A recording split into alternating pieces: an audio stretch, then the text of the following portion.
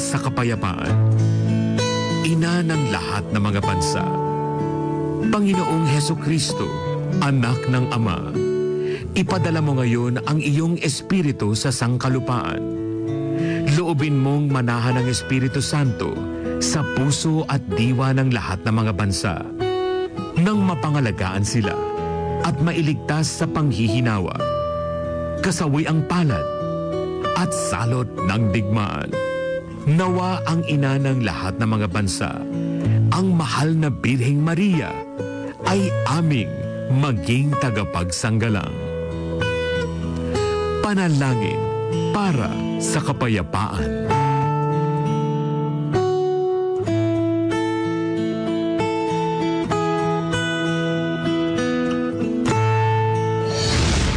Ito ang himpilang may todong lakas. DWIZ 882, ang tunay na tagapaghatid ng mga balitang sigurado, tapat na serbisyo, at mga komentaryong numero 1. Ang programang ito ay hatid sa inyo ng Petron. Petron knows you deserve only the best. Karambola sa DWIZ, programang sasakuhin ang iba't ibang issue at mga balita. Lamang astig na pananaw at malayang pamamahayag. Naguulat, hinihimay ang mga issue. Mga kababayan, ang inyong karambolista, Jonathan de la Cruz at si Conrad Banal. At narito rin si Atty. Trixie Cruz Angeles. Oh, Karambola, Karambola, tuwing umaga. Oh, oh, Karambola, Karambola, sa DWIZ 882.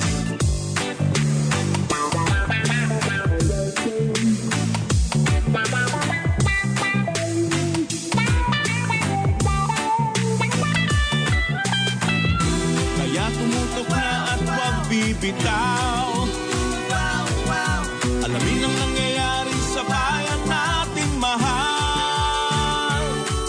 Oh, Karambola, Karambola, tuwing umaga.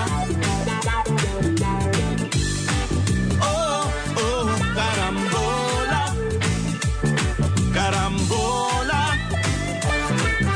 sa DWIZ 882.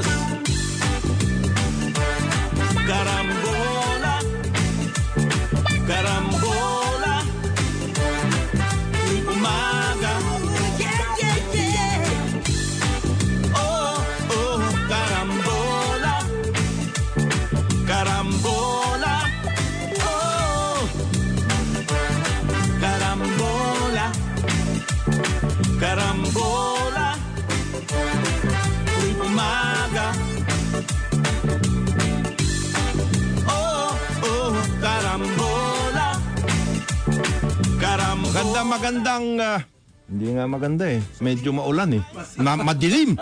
Pero maganda pa rin. Maganda pa rin. Buhay tayo. Meron tayong mga pinagsasamahan. At nandito tayo sa programang Karambola sa DWIZ.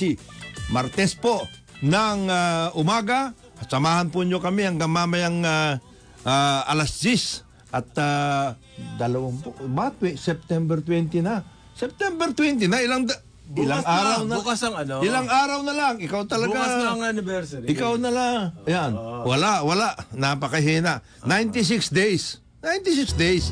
Bago magpasko. My idea of a Maski naman dilim ang umaga natin ay maayos pa rin kasi happy birthday rin kay Jam Tarayo. Talagang ating Sokmed. ang ating Sokmed writer at saka ating co-host ni paring Ray Si Jam. dito sa ating Batang-bata pabalita. si Jam, Pabalita natin. Bata pa yan si Jam, di ba? Samahan Ilan na ba anak? Ay, hindi. Wala pa pala. Wala pa. Dalaga. Samahan po nyo kami hanggang mamayang alas 10 ng umaga dito po sa ating programang Karambola. Maulang umaga pero napakasaya at napakarami natin pag-uusapan sa ngayon. Samahan po nyo kami. Nandiyan po kami sa ating mga DWIC 882 app.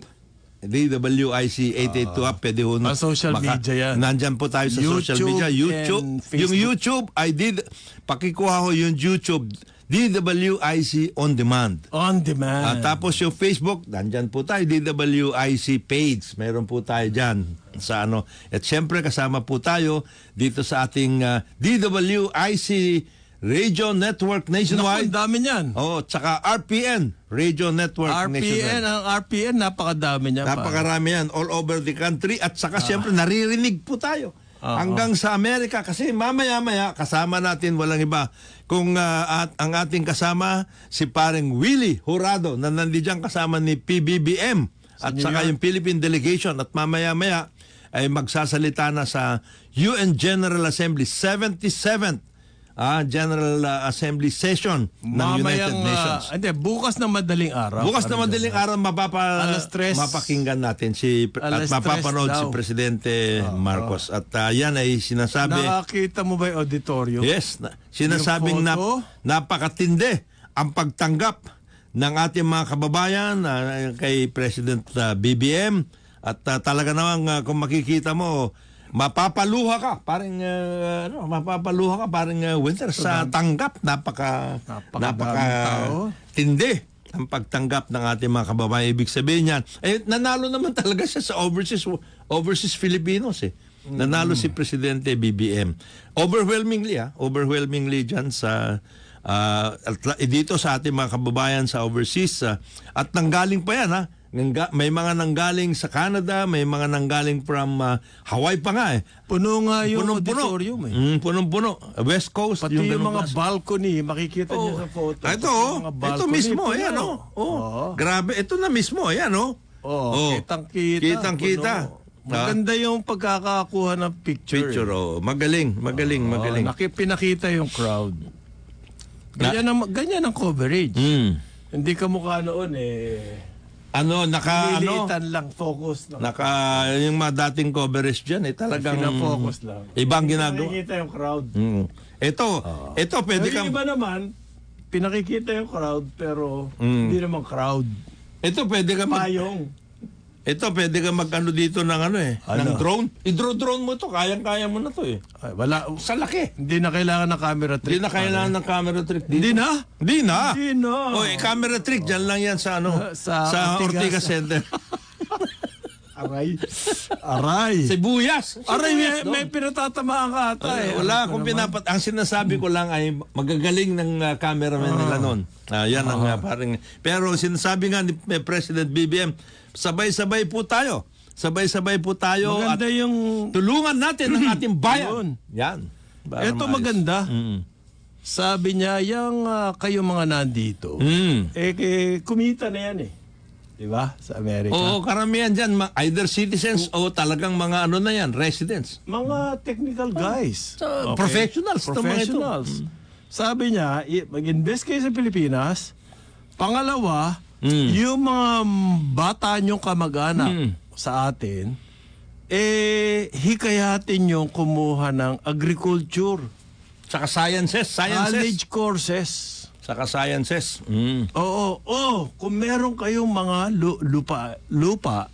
lupain na walang idle, sabi niya, sabihan nyo sila yung mga mag-anak nyo magtanim. I-develop sa agriculture. Sabi niya magtanim sila ng ube tsaka kalamansi. Kasi yan daw, ang taas ng demand abroad pero hindi natin kaya supplyan. Kasi wala namang ube at kalamansi abroad. Wala kasing industriya pati tayo ng ube at saka kalamansi. Puro mga halos backyard lang yan. Walang malalaking farms. Pagdating dyan sa... Hindi kagaya halimbawa consolidator ang kailangan dito. Oo, tsaka yung mga parang hindi kagaya sa California na marami sa ating mga kababayan doon, mga grape pickers, mga orange, etc. Malalaki itong mga ito. Parang acres and acres. Mga machines ang ginagamit dyan. Pero ito... So yung food security pa rin ang main message niya. Ni Presidente. Yun daw mga Pilipino na agriculturists abroad. pwede daw kayong tumulong.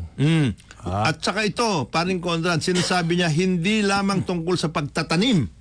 Hindi lamang, kundi yung proseso. Yung proseso na Post-harvest, halimbawa. post-harvest at saka yung mismong meron kasi tayong mga Preparation ng seedlings. may mga scientists kasi tayo na nandiyan sa Cornell University, for example, na talagang magagaling.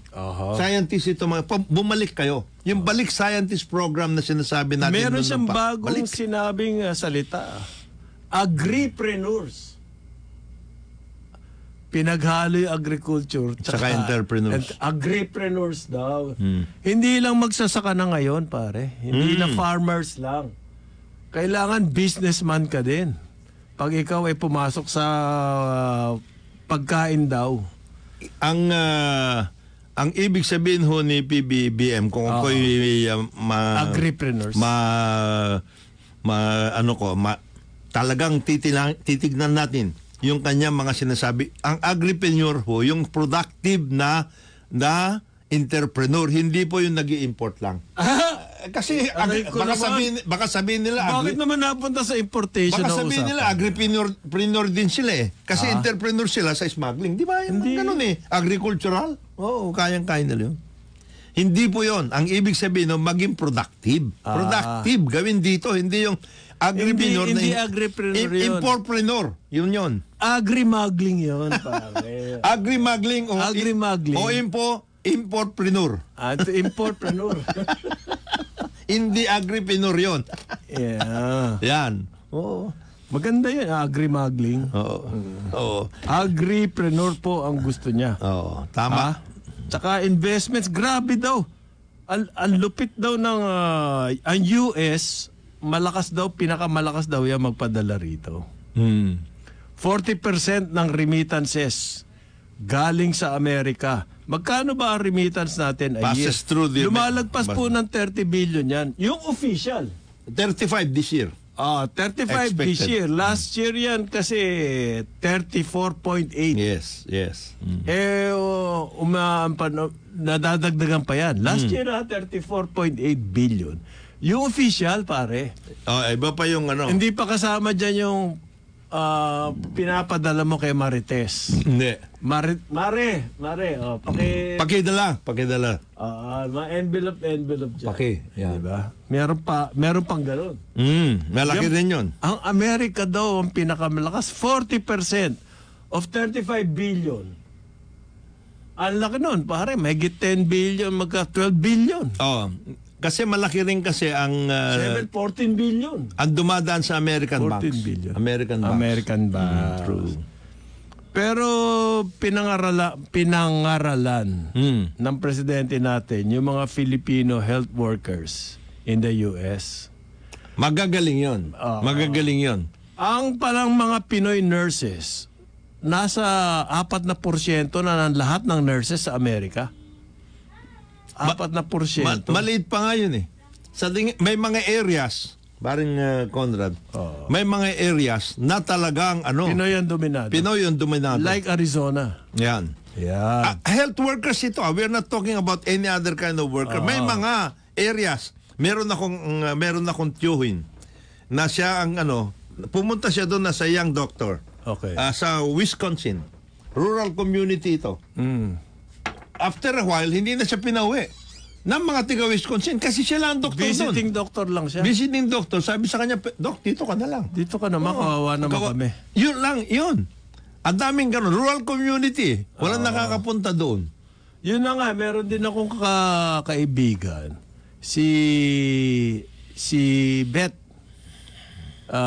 Santos. Montemayor na siya ngayon. Nung dumating siya doon sa kanyang assignment, headline, new doctor in town. Yes. Tsaka yung mga sabi pa ho ng presidente, mga 1/3 daw ng 200 nurses na namatay dahil sa COVID. Mga Pilipino. Pinoy.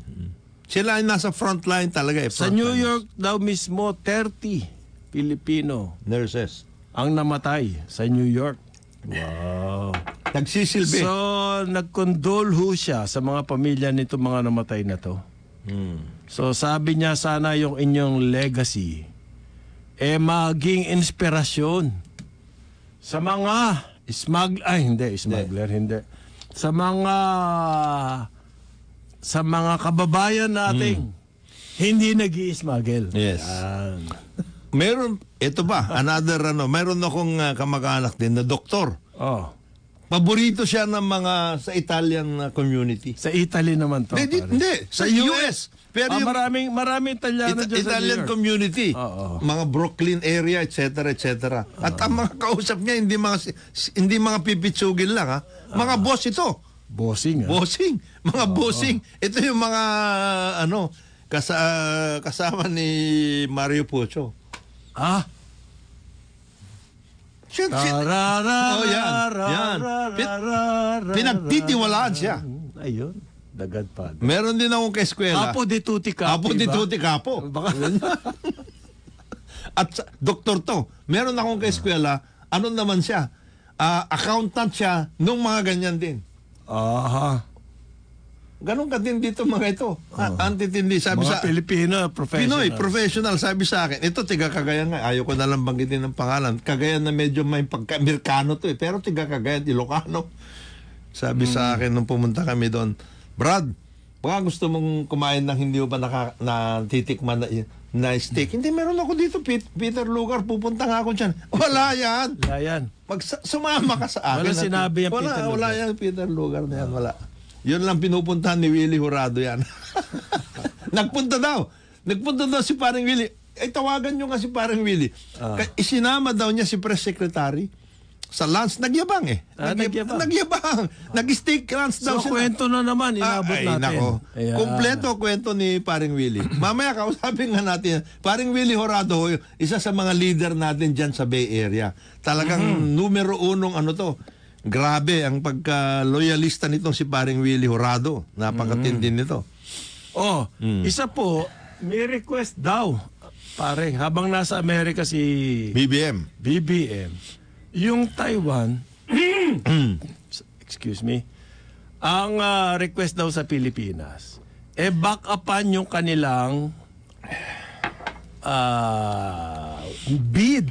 Ano ba yung bid? Back upan yung kanilang ginagawang matanggap sila sa United Nations. Matanggap muli. Matanggap. Yan daw ho ang sabi ng kasi merong TECO dito sa Pilipinas. Yes. Ano? Yan yung equivalent ng MECO. Doon naman sa Taiwan. Taipei Economic and Cultural Office sa Pilipinas. Okay. Ang request daw nila, tayo daw ang pinakamalapit na kapitbahay. Sana raw masuportahan yung partisipasyon ng Taiwan sa UN. Pero sensitive ang China rito. Very sensitive na issue yan.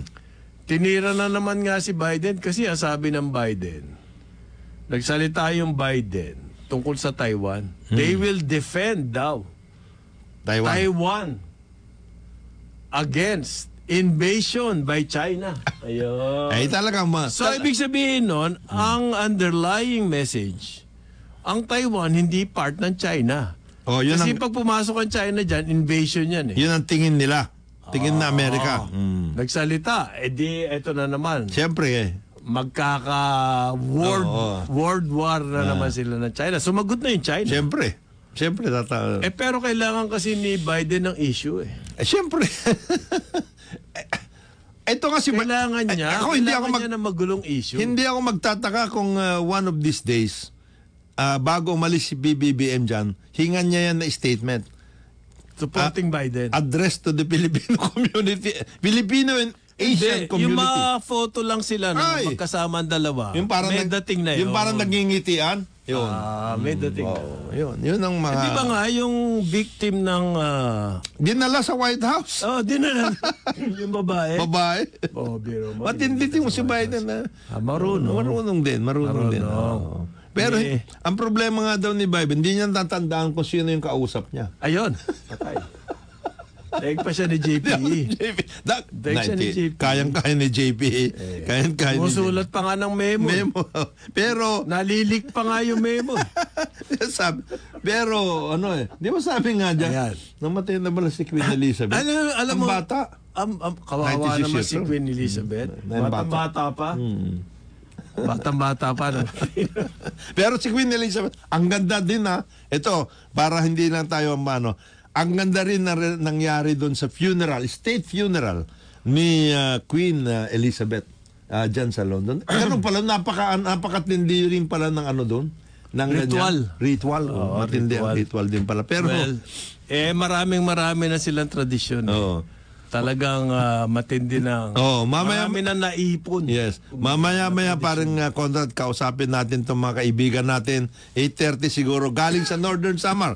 Si Martin Ko at saka yung ating kaibigan na kasama niya si Attorney Opinion. Oo. Mamaya-maya. Mamaya. 8:30, Martin, pakita mo dyan yung iyong yung iyong mga kape. Matindi to si Martin. Ito totoong agripreneur.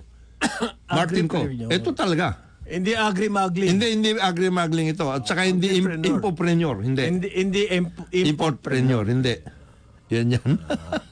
Pero ano bang manabanggit ni Pangulong at saka tuloy-tuloy ang kanyang pagkikipag one-on-one.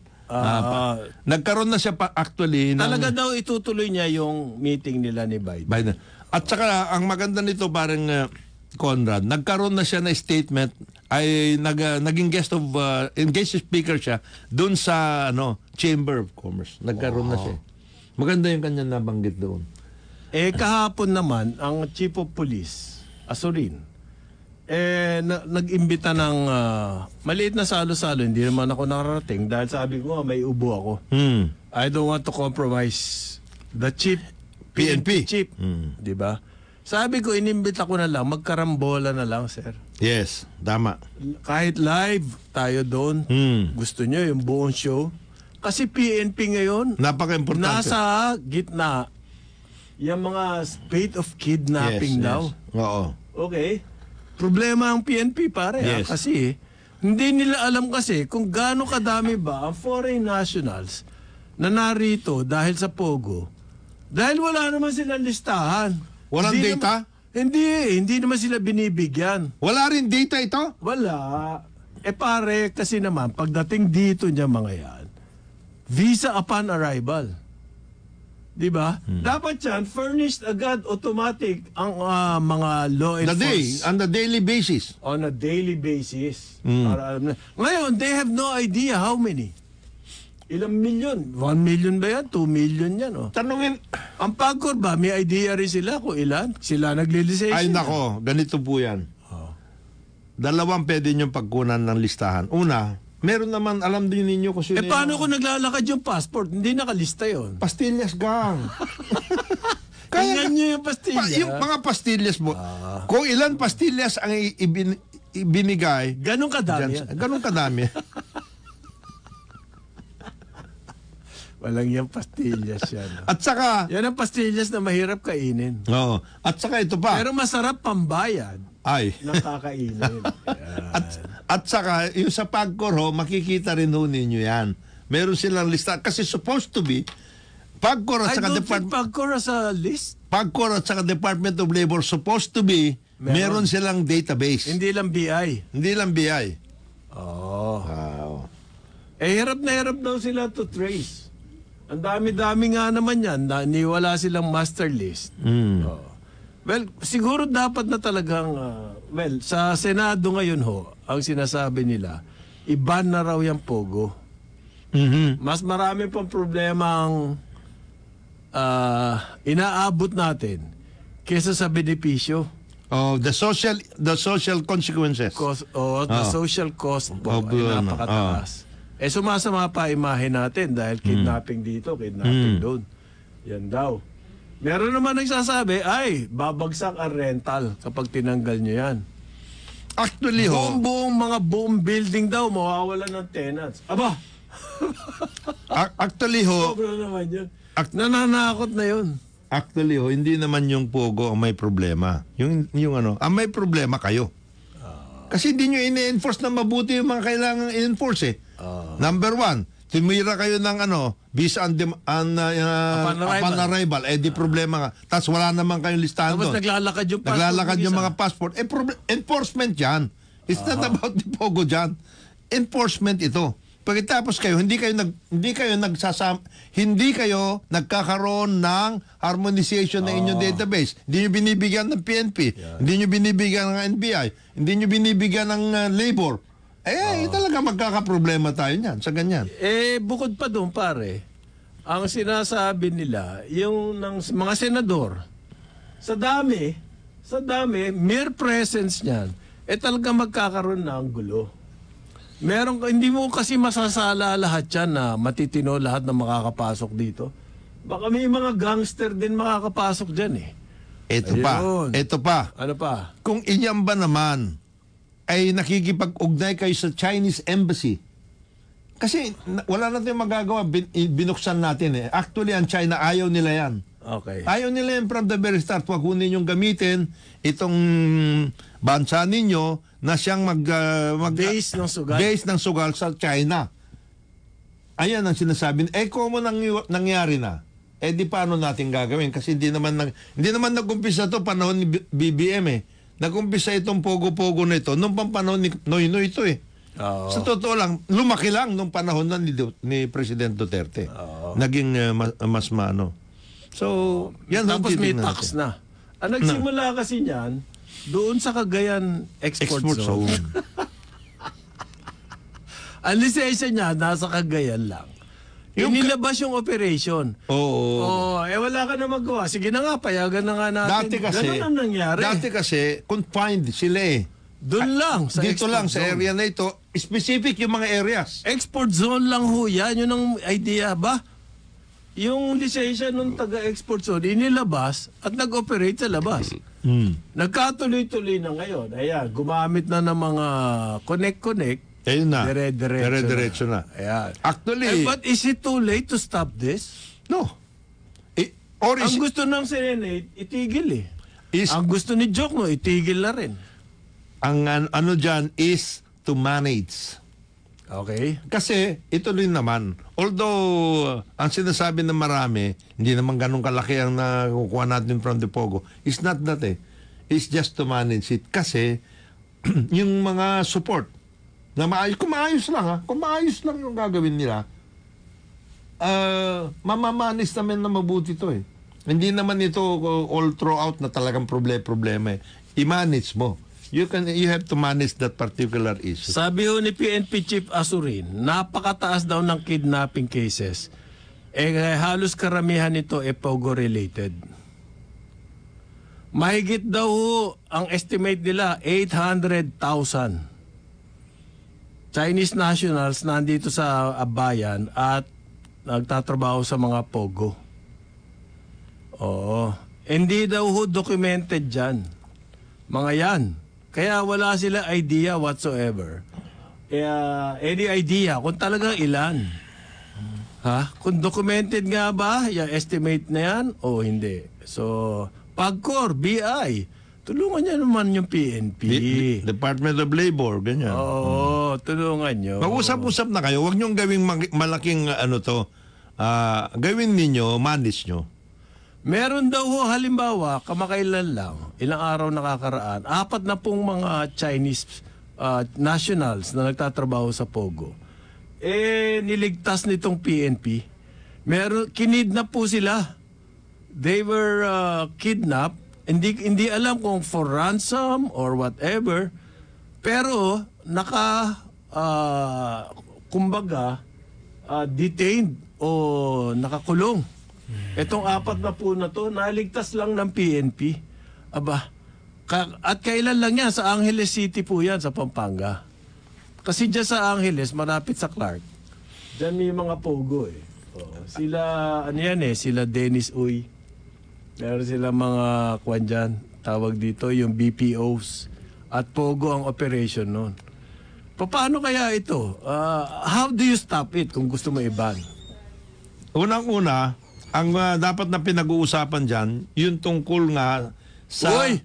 O, mamaya, ano natin si paring Larry kasi nandyan na si na Martin. Sama natin siya doon. Kasi ang pinag-uusapan natin dito ay yung agripreneur. Agripreneur. Agripreneur. Hindi agrimagling. Hindi. At saka hindi importpreneur. Hindi. Mamaya, agripreneur. Mamaya, papasamahin natin, kasama na rin si paring Larry dahil yung totoong agripreneur. Ang oras po natin... Yan ang word na coined by BBM. Doon sa... Ang oras po natin ay alas 8:32 na ng umaga sa ating programang Karambola na kasama na natin. Wala nang iba. Larry Kidlat. Kaibigan ng lahat. Kaibigan ng lahat. Laging tapat. Hindi pinagkakalat. Karapat dapat. Yan. Dami. This time check is brought to you by Petron. Fuel for everyone. Oras, hatid sa inyo ng NGCP. Karambola sa DWIZ. Alam niyo bang naisabatas na ang Anti-Obstruction of Power Lines Act? Ang RA 11361 ay magsisiguro ng tuloy-tuloy na supply ng kuryente sa pamamagitan ng pagpapanatiling malinis mula sa anumang sagabal ang paligid ng mga linya ng kuryente. Ipinagbabawal nito ang pagtatanim ng malaking puno o halaman, pagpapatayo ng mga instruktura, pagsasagawa ng delikadong aktibidad, at di pagpapahintulot sa pagpasok ng transmission line operator o mga tauhan nito para sa pagkukumpuni at pagpapanatili ng mga linya. Mahaharap ang sinumang lumabag sa parusang kulong na mula 6 na buwan hanggang 12 taon o multang 50,000 piso hanggang 200,000. Magtulungan tayo sa pagsigurong ligtas at walang sagabal ang daluyan ng kuryente tungo sa ating mga tahanan. Isang paalala mula sa NGCP. Salamat, nagyaya ka na ulit. Salamat, liquor man ay lifted. Ito sa amin. Salamat, may bago tayong tropa. Salamat, tayo ay buhay pa. Salamat sa Primera Light, halina tikman. Primera klase ang Primera Light tinuman. Salamat, free! Drink responsibly. Come on, let's go to Isuzu Jaguars. You won't regret it. Come on, let's go to Isuzu Jaguars. We've got your back. Isuzu Jaguars, your partner through it all. Isuzu Jaguars, Isuzu Jaguars, Isuzu Jaguars. Let's check. Ang bahaging ito ay hatid sa inyo ng NGCP. Balikan natin ang ating mga karambulista at ang programa Karambola sa DWIZ. Karambola, Karambola, tuwing umaga. Karambola, Karambola. Sa DWIC 882.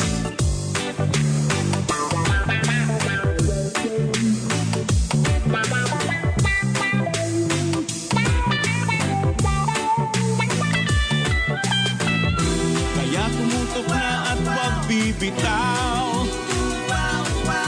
Alamin ang nangyayari sa bayan nating mahal. Oh, Karambola, Karambola, tuwing umaga. Oh, Balik tayo dito sa ating programang Karambola sa DWIC. Ito pa rin yung mga kaibigan, Jonathan de la Cruz, siyempre kasama natin, paring Conrad Banal, at ang ating Larry Kidlat. Kaibigan ng lahat. Dapat may ito naman, tuloy-tuloy yun eh. Kaibigan ng lahat, Laging tapat. Hindi Hindi nakakalat. At karapat dapat. Aba, Yung pa, may dagdag. Siyempre kasama natin dahil kanina pinag-uusapan namin ni paring Conrad bago dumating si paring Larry ang tungkol doon sa speech ni Presidente Marcos doon sa agripreneur Filipino daw. community sa New Jersey. Nandoon lahat, galing Canada, galing sa West Coast, galing Hawaii, lahat. Nandoon yung mga Filipino community leaders at napakaganda. Punong-puno yung auditorium dyan sa Convention Center. Auditorium parang ano na yun? Maliit lang 1970s. Maliit lang auditorium. Ito, Convention Center ito. Convention Center ito. Mukhang parang Convention Ang tindi. opera house. Parang opera house. Kasi New daming Jersey. balcony, 3 level. Tatlong yung level. mga- Ayan o. Ayan o. Oo. Ay, oo. Ang tindi ng nangyari. It's a really nice venue. It's a nice venue. Maganda yung venue na yan. Parang kagaya yung... Agripreneur ang gusto niya. Ngayon, ang isa sa mga highlight na sinabi ni Presidente Marcos doon, hinihikayat niya ang mga Pilipino, lalong-lalo na yung mga professionals doon, pati yung mga agriculturists, yung mga talagang tumanda na doon at magkaroon na ng mga resources, bumalik kayo sa Pilipinas. At yung mga lupa ninyo, kung meron pa kayo doon, idle. ay yung mga idle, ay kailangan bungkalin ninyo, ayusin ninyo ulit itong mga ito para maging... Yung mga kamag-anak nyo raw na bata, gawin encourage ninyo them to take up agriculture in college. In college. At saka maging agripreneur. Ito, Agripreneur. meron tayong dalawa ngayon dito na agripreneur. Parehong tiga Northern Samar. Si Martin si Martin ho, ito, i-focus nga ninyo si Martin kasi Ito yung importante kumakape-kape. Yung nagbibigay ng kape ito. Namimili ng kape. Namimili ng kape. Umiikot kung saan Saan? namimili ng kape. Galing Ewan sa... ko ba kung bakit makapi ka ba talaga? Malakas ka Malakas ka ba magkape? Once a day. Once a day. Once a day. Hindi, pero malakas siya ng kape. Kasi ginigiling niya yung kape. Diyan sa kanya. Sa ngayon ba ang coffee production natin is enough even for local consumption? Hindi. Hindi. It's not We have really- to import. Yeah, some we import, pero I don't have the actual data for it. Pero sa tingin mo, alin ang mas marami? Yung local produce or yung imported? It's a mix eh. So I'm sure. Pero marami na rin local. Marami na rin local. Marami na rin local. Meron na rin. Pero Ang problema, yung mga coffee farms. yung mga named na coffee outlets like Starbucks. Oo. Hindi naman sila bumibili ng local. They should encourage local farmers to supply them, di ba? Oo. Marami Kumukuha yung yan sa mga labas. aside from Starbucks, yun ba yung coffee Dami bean? na. Marami. Bose. Marami. Tapos yung mga liit-liit. Faron Cafe. Ayan, yung mga... Tim Pero Hortons. kasi kagaya nitong Tim Hortons, yung Faron Cafe, more than 100 branches pala yun all over. Oo. Maliit lang sila, mga kiosk lang. Pero Yung boss. Yan ang Yung pinakamahal na bisyo. Oo. Yung Starbucks. Oo nga eh. Ang mahal ng kape. Matindi. Kaya sabi nga, huwag kayo aangal mahal ang gasolina kapag bumibili kayo ng kape sa Starbucks. Oo. Commercial coffee. Biro may kape sa Starbucks, 180. Ano yung parang designer coffee? Designer coffee talaga yan. It has always been branded as a designer coffee. Dito, sa Pilipinas. Sa Pilipinas. Pero sa doon sa amin sa Amerika, hindi. States, ordinary lang yan. Hindi, mahal pa din sa Amerika. Pero, ang 50 cents meron ka ng kape. ang Sa McDonald's. Starbucks, McDonald's coffee or Dunkin' Donuts. ang maganda- sa Starbucks mahigit $2 ang maganda ngayon, Alam mo ako, ang talagang paborito kong kape, dyan sa mga yan, mga fast food chains na yan, yung Dunkin' Donuts. Alam mo kung bakit? Kasi ginagamit nila yung barako. Dunkin' ba o Mr. Donut? Pareho. At saka, Pero, meron silang barako. Oo, ang local. pinakamaayos dyan yung nasa Tagaytay, coffee bean. Coffee bean. Oo. Yeah. Pero Meron yun, dati gourmet cafe. At saka yung bag of beans. No? bag of beans. Ngayon, ang importante itong kagaya ni na Martin, may mga grupo na, mga bata, kagaya ni, parang kami, mga bata Kayong ba? mga bata. Nag-aayos. Para kay JP. JP.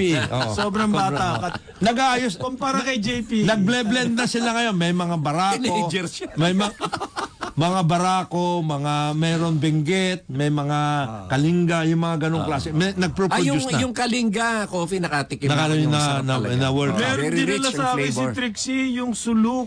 Iba pa yun. Coffee. Iba pa yun. Ibang Iba pa klase yun. rin yun. Nasarap din, no? Sulu. Galing sa sulu. Tapos meron din, ewan ko. Pero ang coffee capital of the Philippines, yung Amadeo. Oo, dito sa Cavite. Alam mo kasi yan, yung Amadeo Cavite, yung coffee industry dyan, inalagaan talaga ni ni President Gloria Macapagal Arroyo.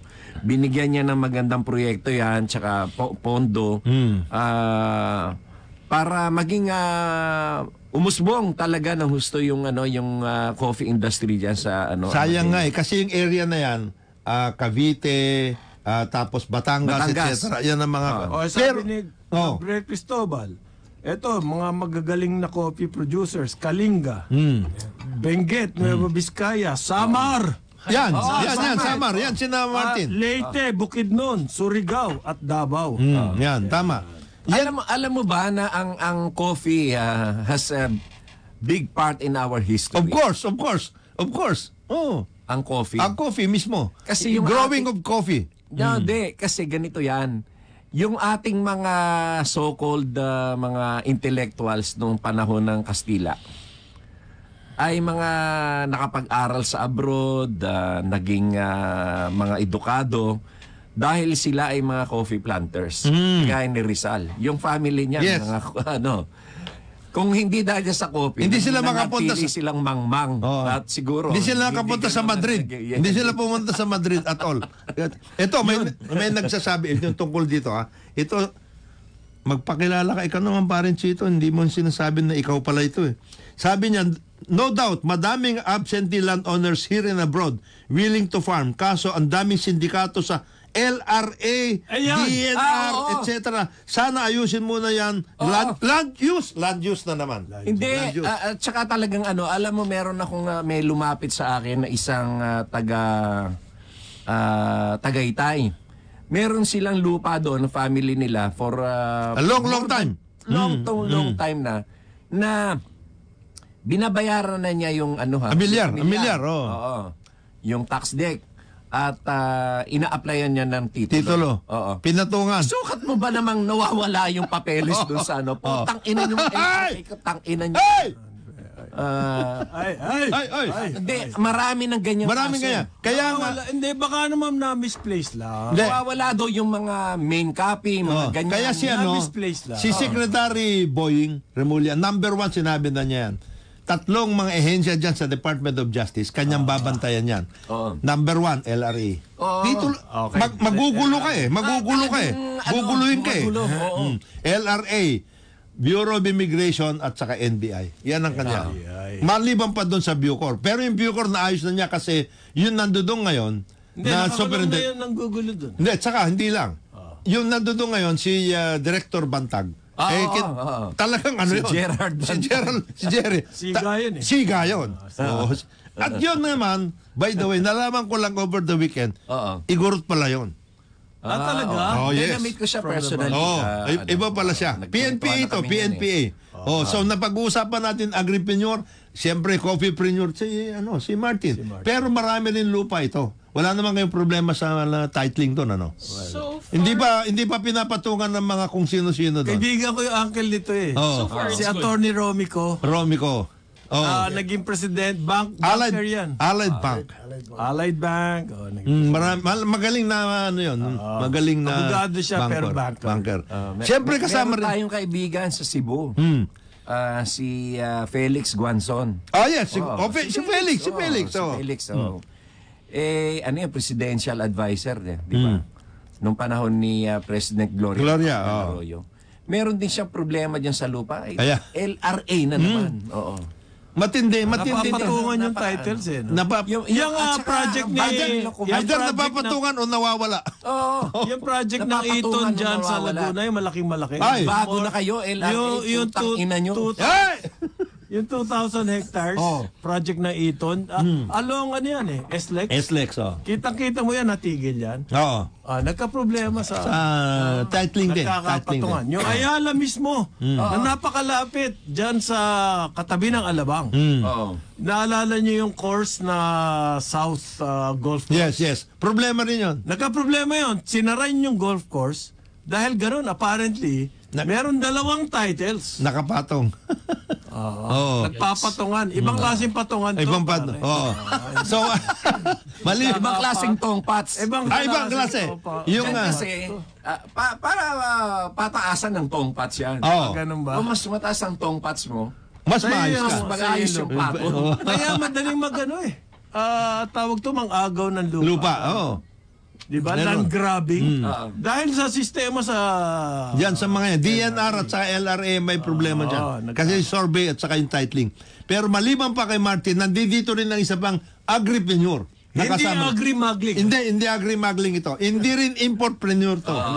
Hindi ito. Ito totoong agripreneur. Si Martin ini-encourage talaga yung mga farmers natin na magano.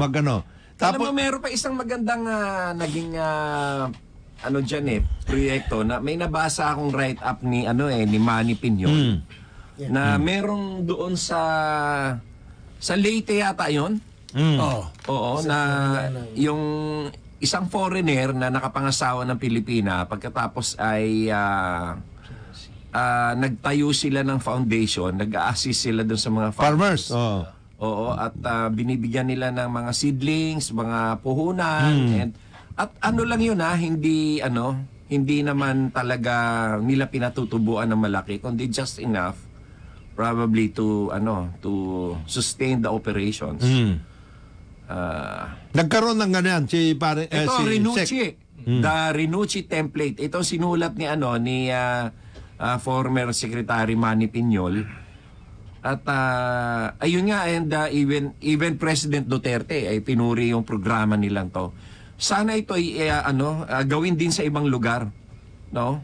Bibigay natin yan parang Larry, yung kanilang template. Yung template nila, bibigay natin doon sa mga hinikayat ni Pangulong BBM na pumunta sa Pilipinas. O ito. Tama, sa Leyte. Ito na pwede ninyong gawin.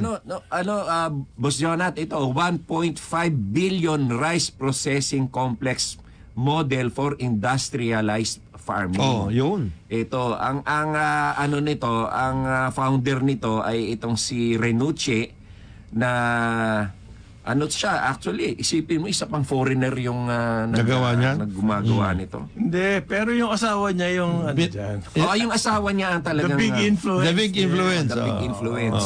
No? Kung di Pilipina asawa niya, gagawin ba niya? Sa bagay. Alam mo naman yung mga Pilipina. Na magagaling sa kanya Pag niya. naakit ka niya, tapos ka na. Yari ka kagad. Yari ka na kagad. Wala. Tayo ba, Mika, wala pa tayo? Wala. Tayo ni Mami ka, wala pa? In your dreams. Kayang-kaya ka na niyan. Kayang-kaya niyan. Pero ito, isang sinabi natin kanina, si Attorney Rod Del Valle. Agripreneur ito. Nag-abogado ito, pero agripreneur. Totoong agripreneur. Rod, ano bang pinagkakablo? Diyan sa Northern Samar. Anong ginagawa mo doon? Sa ngayon, ako'y Vice President ng isang Seed Growers Association. O yun, seed growers. Seed growers. Iba-ibang klaseng seeds. Yeah. Kasi dapat yung mga seeds na yan for distribution yan sa Farmers. Tapos meron ka rin di ba? Meron din kayong mga model farms doon na ginagawa. Yung distribution na ibig sabihin. No, binibili yan ng... Binebenta nila. Ng field rice. Hindi ng field rice. Kasi yung lupa naman ng field rice is not enough. To produce. So ito talaga dinidistribute. Nakakontrata kayo sa field rice. Yes. Na lahat ng inyong seedlings, punta sa kanila. Pwedeng ibenta sa kanila, pwedeng ibenta namin sa production farmers. Yan. Maganda yan. Anyway, ang problema I have observed when I was board member diyan sa Northern Samar. Northern Samar. Nagkaroon kami ng irrigation project. Okay. Sa awa ng Diyos, nawala na yan. 2001 yan na bid out. Hanggang ngayon, di pa tapos yung mga kanal. So may dam. Pero 21 years pa lang naman eh. Ikaw naman, Rod. Attorney naman eh. Very recent Very recent lang yan. 21 years lang pala. In the making. Merong dam, pero walang spillway. Walang kanal. Walang mga kanal. Hindi makarating yung tubig. Yun ang problema. How much does it take to build the canal? Nung araw, maraming component yan. May health, 3 billion nung araw. Okay. Ngayon, ubos na yata yung pondo. Pero Hindi wala pa rin tapos. kanal. O, hindi pa tapos. Ano nangyayari doon sa tubig na nasa dam? Na-stack up sa dam. Ah, Oh my God. Saan ito, Rod? Sa Northern Kaya Samar, pala. Las Navas yan. Las Navas. Yes. Sino Ano may pangalan project ng niyan? dam? Provincial government? No. Ano yan eh? DPWH? Nia yan, Nia. Nia. Nia. Ano pangalan ng Hanep. dam? Marami yung dam yan eh. God damn it. Ah, God damn. Hindi, kaya ako natanong kasi naobserbahan ko kasi diyan sa mga dam, daming tubig. Daming tubig sa dam. Oh, totoo. Pero walang kanal distributing the water. Ayun, spillway. Walang Spillway. Hindi, yung spillway kasi ano yun. Pero ibig sabihin kailangan Para- natin yung mga Oh, kanal. para ma-divert yung tubig doon sa mga Yung kanal farms. papunta sa irrigation. Sa rice field. Hindi, kung umaapaw yung dam, paano? Di binabaha yung mga... kasi kung hindi ginagamit yung tubig, paipon lang ng paipon doon. Kasi yung Paano? mga projects doon, dapat talaga tutuhanan. Oo. Kailangan, nag-report na ako sa NIA. Di gawin pala isdaan muna yung dam habang ano. Pwede. Eh, yung kanal, yung unang program nila, Earth Canal. Sabi ko, anong gamit ng Earth Canal na yan? Remember, bagyuhin ang Samar. Pag binagyo yan, was out yung Earth Canal. Yung dirt canal. Earth canal. Earth Canal. Kailangan simentado ka mo. Yan. Kasi pag hindi mo sinimento yan, pag bagyo yan, Wala na ano naman. ba sagot ng isang Nasa engineer radyo, nung nasa araw? radyo. Oo. Eh di gawa na naman tayo. Sabi ko, Aba, ganun talaga. Kalukuhan itong ginagawa. Hindi, pero, Rod, in addition to that, yung tungkol sa seed production na ano ninyo, company ninyo, meron din kayong tungkol doon sa... Kasi sinasabi dito, kulang daw tayo sa mga isda at lahat. Yung summer provinces, matindi sa ano yan, isda. Ay, shortage na daw po na sardinas, Mang Rod. Maniwala dyan. Oh. Ay, bakit naman? Ay, mga commercial fishing po Pumunta tayo to. sa island municipality ng San Vicente In Northern Samar. in Northern Samar. Okay. Marami pong mga ano dyan, yung mga Mga liliit na isda. maliliit na isda. Ano yun? Sardines. Sardines. Pwede ka mag-harvest ng 20 tons a day. 20 Tons tons. a day. Correct. Ilang... Marami pong mga fishing vessels ang pumupunta doon. Wala lang kaming mga kuryente doon kasi island municipality. At saka walang mga storage. Storage, yeah. Ay, Sa di, 360 days, Hindi naman. Madami- Not 360 kasi may season lang. may season eh. May season. So Pero- 20 tons. Isang island lang yan. That is San Vicente Island In Northern Samar. in Northern Samar. At maraming islands yan So sa hindi area na yan. totoo. Bakit sinasabi ng mga Paano commercial naman kikita fishers? yung mga commercial fisher? Kailangan nilang tirahin yung mga isda Oo. doon. Bawal sila ron eh. Mahal sa mga municipal water. Municipal Hindi po, waters. bumibili sila doon eh. Dapat Sila bumibili. Silang bumibili. Ang gusto nila, sila na mismo ang isda. Oh. Hindi ko na alam kung ano ang nila. Ang gusto nila Sabi daw ganun. ho nila, nagre-request sila, payagan na sila sa Mangisda municipal sa waters. municipal waters. Yun ang request nila, kaya sinasabi nila may shortage na Ng ng sardines. sardinas. Para tumaas ang presyo. At saka para payagan sila mangisda doon na sa sa mga municipal. To the, Hindi ano, na to- lang sila bibili. to the deprivation, disadvantage of the Yan po ang senaryo. ordinary At fisher. dahilan nila kung bakit daw forecast nila magkukulangin tayo ng sardinas dahil sa climate change, oh. at saka sa habagat. Yun. Habagat lagi naman nandito. At saka climate change, tayo lang ang tinatamaan. Oo, hindi. tinatamaan Mga yung ibang Vietnam, bayan. Vietnam, Thailand, Oo, hindi. nakakapagtaka. Malapit to climate change, tayo lang. Tayo targeted. Hindi po ako naniniwala dyan. At saka dun sa Northern Samar, actually in the summer provinces, ang gaganda pa ng ilog dyan, ha? By the way. At pwede talaga aquaculture, lahat, etc. Kung minsan nga, yung kaibigan ni Paring Winner na si Governor Bene Bardone, Easter Summer. Eastern Summer, sinasabihan lang namin siya na baka naman pwede ka na magdala dito ng mga fresh na mga ano dyan. Dahil ang ganda ng inyong... Mawawalan daw na makakain ng Pilipino. Speaking of aquaculture. Yes, Ayan po. aquaculture. Ayan, Malakas yan. importante. I was Maganda ba ang aquaculture sa Oo, kayang-kaya doon. yung alimango, speaking Yan, of oh. alimango, the best quality ng alimango sa buong Pilipinas is in Northern Samar. Oo, nakita mo. Gano'ng kalalay? Baka naman ho. Hindi po. Malalaki? Baka Ang naman. nangyari, nag-sponsor ako ng provincial ordinance noon, Oo. banning the export of crablets. Crablet, yung maliliit. Yes, maliliit. yung matchbox size pa nung araw. Ah. outside the province. Pero hanggang ngayon, unregulated pa rin. Export pa rin ng export. So hindi na hindi doon na-address. hindi na-address 'yon. At saka doon pwede talagang parang maging kayo copies na hina-harvest. Mas dumadami yung sa copies lahat. Doon Sa inyo galing yung crablets. Waray yung Waray ang baka pag kinausap mo yan, waray ang sagot Waray sa'yo. ang sagot. Hindi Ilonggo doon. So, yun ang problema. Alam mo, si paring Ben Ebardone ng Eastern Samar po. Governor ng Eastern Samar. Pinakain niya ako minsan doon sa kanyang bayan. Sa Eastern Samar, nag-medical mission. Borongan. Kumain ako, ang laki ng crab. Manamis talaga na wild. Masarap talaga doon. Caught in the wild. Caught in the wild yan, hindi po farm. Mas masarap talaga yung in the wild. Caught in the wild, di ba? Ang laki talaga nung crab. Yun kasi Gapinggan. ang pag-culture ng alimango. Pwede rin yun. Itatapon mo dapat yan sa dagat. Yeah. Actually, meron ganyan na programa. Tapos pag Nalaki na. So, malaki ho ang aquaculture potential ng Northern. Ay, matagal na. Actually, yung pwedeng gawin doon, parang ginagawa ngayon doon sa Cebu. Kasi sila, wala naman silang lupa masyado at lahat. Nag-fish, parang fish cage. So ito parang crab, rin, cage nasa mo sila. dagat Pero din. nasa dagat yun. Nasa dagat yun. Kukuha ka lang ng crablets at lahat. kailangan natin ng ano dyan yung programa. Yung program for this. Kasi sa totoo lang, kung bibigyan ng panahon at atensyon yung aquaculture project. Malaking bagay yan. Malaking bagay. Hindi lang kapis, hindi lang bugay. Doon sila kumukuha sa amin. Kasi yan mga area Cagayan, sa Cagayan naman, sa Bugay.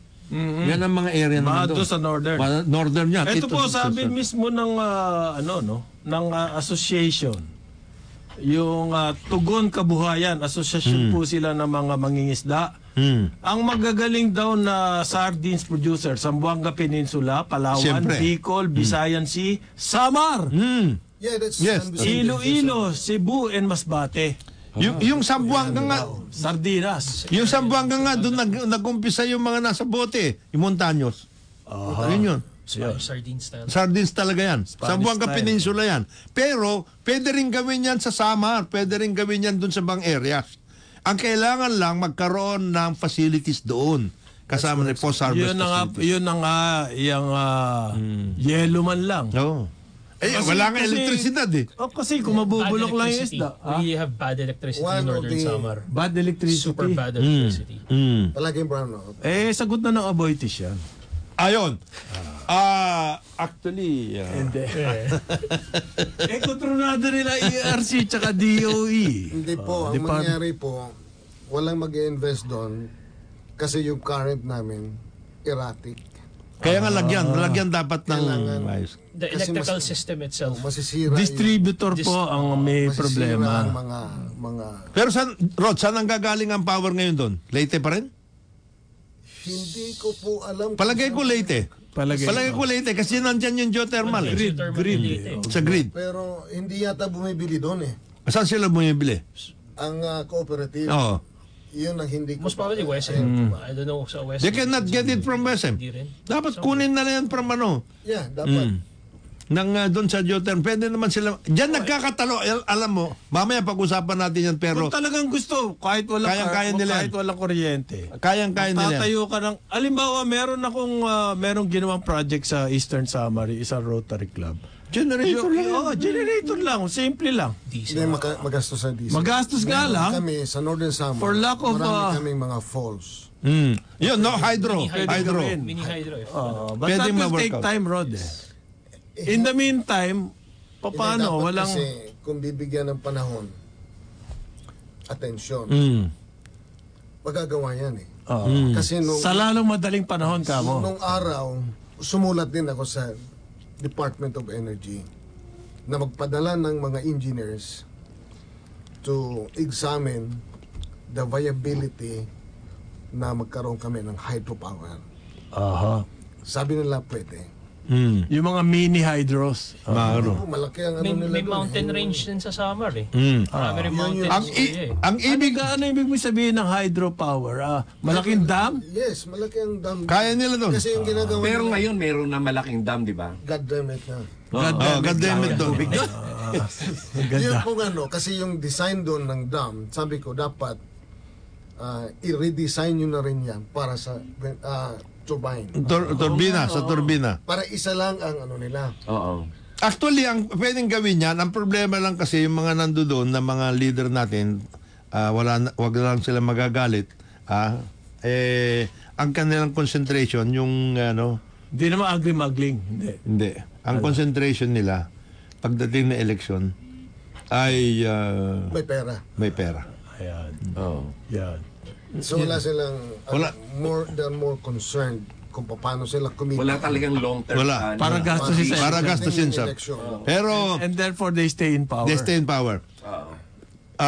Bago natin pakawalan ng ating mga agripreneurs, Hindi agri-magling at saka hindi importpreneurs, ay atin munang bigyan ng pagkakataon si Martin Ko, ang ating entrepreneur na talagang bihasa ito pagdating sa agriculture. Siya na ngayon ay lumilibot sa buong Pilipinas para mag-ayos ng mga coffee na mix at lahat. O Martin, at saka si Attorney Rod Del Valle, na kaibigan natin, nagpapasalamat kami sa inyo.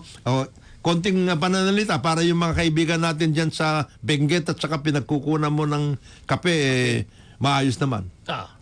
Hi, good day. Anyways, actually, isa na naman supplier natin sa Benguet eh. Pero, it's really good coffee. Then, actually, I can attest to that. Natikman ko na yung kape niya. I'm learning from Rod basically kasi I haven't been to summer for so long. Since I have that opportunity to stay there, then ayusin ko yung farming. Farming's better eh. Kasi less headache. Less headache. At saka pwede doon, di ba, Rod? Sa inyo sa Northern, pwedeng magkaroon ng mga coffee farms yan dahil dati nang kami coffee farms yan eh. Yes. Pero Rod pala, Panyero, yung kamusta naman yung peace and order situation dyan? Dahil na kasi, ang alam ko, Dati. marami pa rin mga umiikot na mga ano dyan eh. Armed Na, groups. NPA. Yun ang problema kung bakit hindi gaanong take off yung mga farms dyan. Pero Kasi kung ginagambala pa rin pero sila. kung magkaroon diyan ng activities, Hindi, economic chicken or activities, egg yan, mawawala pare. yan. Oo. Pag Diba? nagkaroon ng negosyo dyan, mababawasan yung mga yan. Tama po yan. Eh, paano ang katwiran naman ng mga tao din na gustong mag-invest is paano ka mag-invest kung magulo? Kaya nga, chicken or egg. Sige na. So, baka kailangan magsimula. Kayo po, ano ba ang inyong opinion? Yung itlog ko yan. Manok. Ano ba mauna Hindi, dyan? ang mauuna diyan, yung mga nandiyan nasa poder, wag nilang papatungan yung kasi pupunta sila doon. Sasabihin, hindi, kami magbibusiness. Patong-patong. Patay na sila. Ang obserbasyon ko dyan, una kasi nasa rice field production ako ngayon, rice production. I stayed in the farm for 3 months. Oo. Minsan nakita kami ng mga agriculture officers ng DA. Oo. Puro theory. Sabi ko sa kanila, hindi yan tama. Akademika. Basic lang talaga, wag mo na ano ng theory. Sabi ko nga, when I was board member, nung kampanya ko, give me 300 Ilocano families. I will develop the agricultural sector of the province. Basta Ilocano lang. Masipag. Trabaho ng trabaho. Yung iba kasi ang kultura nila eh. Oo nga. Sa amin, Anong relasyon niyan doon sa NPA problem? sa NPA problem, mababawasan yan kasi ang Basta tao- may economic. Basta umandar ang agriculture. umandar ang agrikultura, umandar ang sipag, tiyaga. Kasi naobserbahan ko tatlo attitude, discipline, honesty. Absent, Ang mga taga-Samar, meron naman yung mga... May attitude. Meron. May Meron attitude. di honesty. meron meron. attitude na tamad. Unlike the Ilocanos. No, Pero, di ba, coconut, ano rin dyan eh. maraming coconut dyan eh. Maraming coconut. At saka ang forest nyo, well preserved. Well preserved, yes. Oo nga. Sa Samar, Except in certain areas, pare. meron na tinitira. Ay, matagal na. Yung Las Navas, Yan. Dati yan, base yan. kinalbo yan dati. Kinalbihan. Aray, huwag nyo, naubos ang puno. Wala. Huwag nyo na sabihin kalbo. Kalbo kasi nahihirapan eh. May nasasaktan. May nasasaktan. Inubos na yung puno. Yan. Sabihin mo na lang. Yan ang dapat na ma-address din, di ba? Naransak. I'm not Referring to my head. Pero sabi nila yung bald-headed daw.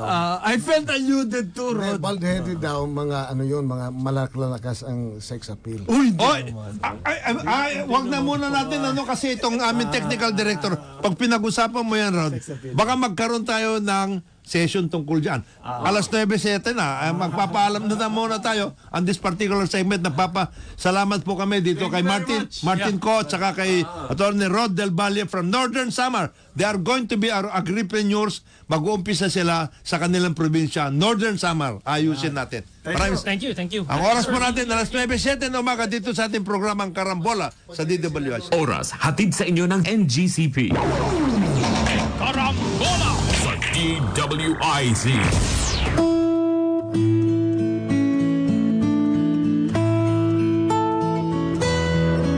Panalangin para sa kapayapaan. Ina ng lahat ng mga bansa. Panginoong Heso Kristo, anak ng Ama, ipadala mo ngayon ang iyong Espiritu sa sangkalupaan. Loobin mong manahan ng Espiritu Santo sa puso at diwa ng lahat ng mga bansa nang mapangalagaan sila at mailigtas sa panghihinawa, kasawi ang palad at salot ng digmaan. Nawa ang ina ng lahat ng mga bansa, ang mahal na Birheng Maria, ay aming maging tagapagsanggalang.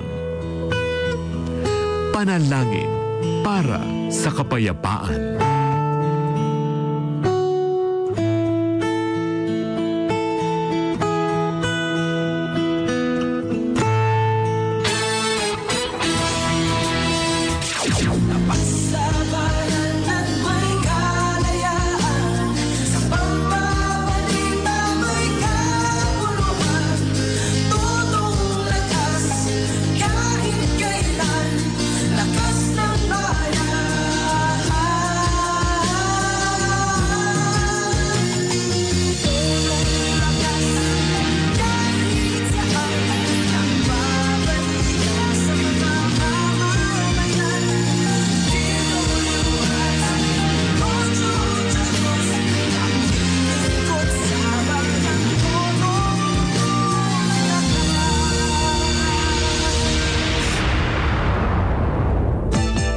Come on, let's go to Isuzu Jaguars. You won't regret it. Come on, let's go to Isuzu Jaguars. We've got your back. Isuzu Jaguars, your partner through it all. Isuzu Jaguars, Isuzu Jaguars, Isuzu Jaguars. Let's journey together. Visit Isuzu Gencars Makati, Isuzu Santa Rosa, Isuzu Batangas Santo Tomas, Isuzu Batangas City, Isuzu San Pablo, Isuzu Legazpi, and Isuzu Naga. Hindi sa'yo yan. Maliit man o malaki, ang korupsyon ay korupsyon. Kapag hinayaan, sisirain nito ang kinabukasan ng bayan. Kaya maglakas loob sumigaw ng, Hindi sa'yo yan. Hindi sa'yo yan. Hindi sa'yo yan. hindi sa'yo yan. To report about corruption, please contact DOJ Action Center at dojAC@doj.gov.ph. Makisali sa mainit na talakayan sa Karambola. Live na napapanood ang Karambola via DWIZ 882 Facebook page.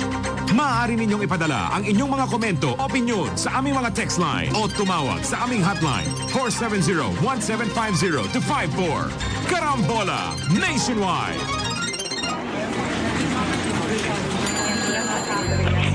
Aliw Broadcasting Corporation is in need of personnel to fill in the following job vacancies: social media writer, graduate of multimedia arts, journalism, or mass communication, same experience of at least 1 year, creative writing skills, social media enthusiast, accounting assistant, responsible for assisting accountants with basic bookkeeping and accounting tasks.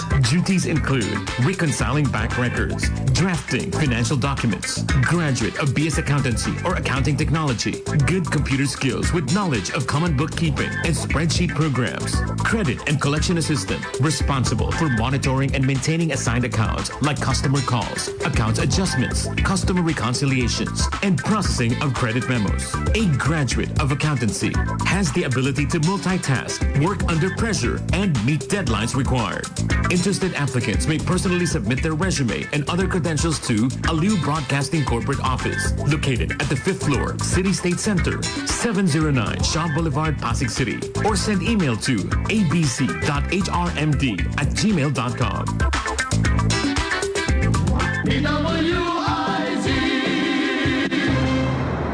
Balikan natin ang ating mga karambulista at ang programa Karambola sa DWIZ. Karambola, karambola, tuwing umaga. Oh, oh, karambola, karambola. Sa DWIZ 882.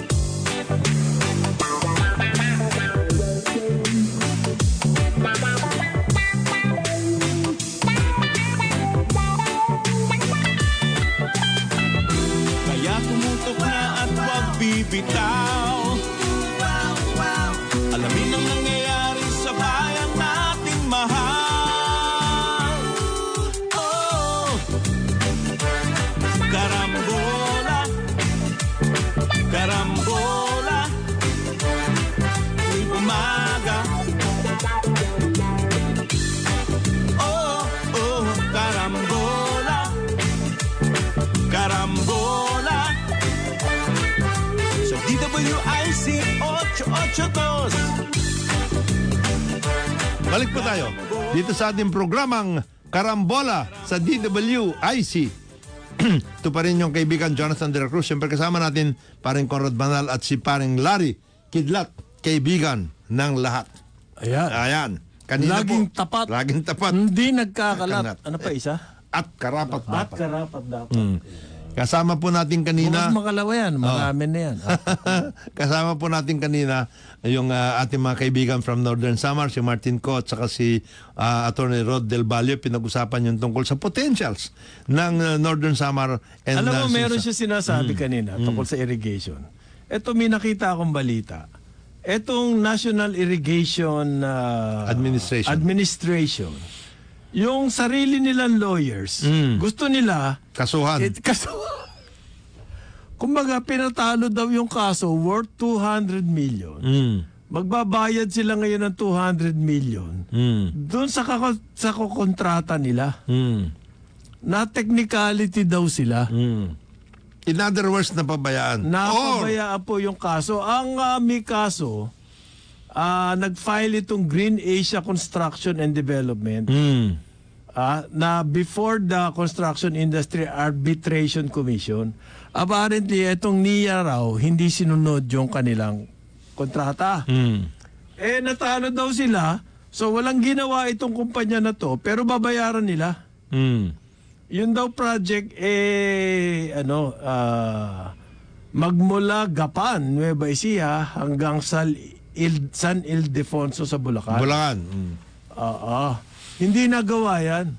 Terminated yung contract. Hindi nagawa. Pero ngayon, mabayaran pa nila yung contractor. Dalawa yan. Isa yung sa legal at saka siyempre sa engineering. Bago pumunta pa sa kaso, siyempre dapat tinignan na yan ng kanilang engineering group. Oo. Bakit hindi nangyayari yung pinag-uusapan dyan? Nagkaroon pala ng kontrata. Kapos na nga ho ang budget nitong NIA na ito. Okay. Ang iniisip nga nila, gawin PPP yung irrigation. Kasi kanina, pinag-uusapan, sinasabi ni Mang Rod, no, ni Attorney Rod Del Valle. na yung kanilang irrigation, na itayo yung dam, pero wala namang kanal. So, paano makakarating yung tubig. Doon sa pataniman? Ano? So, sinasabi po ngayon na NIA, para to sa ating mga entrepreneurs, yun talagang big business. PPP daw ho. Ang iniisip na nila ngayon, paano maging attractive. Kasi irrigation, pare, dapat government ano yan. It's a government hindi undertaking. business yan eh. Hindi.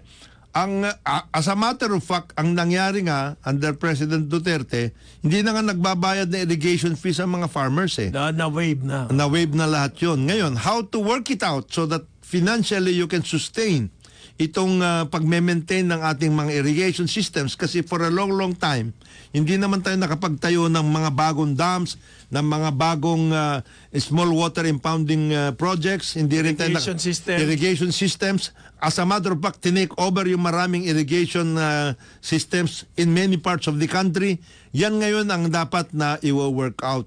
Ngayon, ang pinag-uusapan ngayon dyan ay, again, we go back to the basic, which is, ano ba sitwasyon natin as far as the existing irrigation systems is concerned? What is the data? Wala.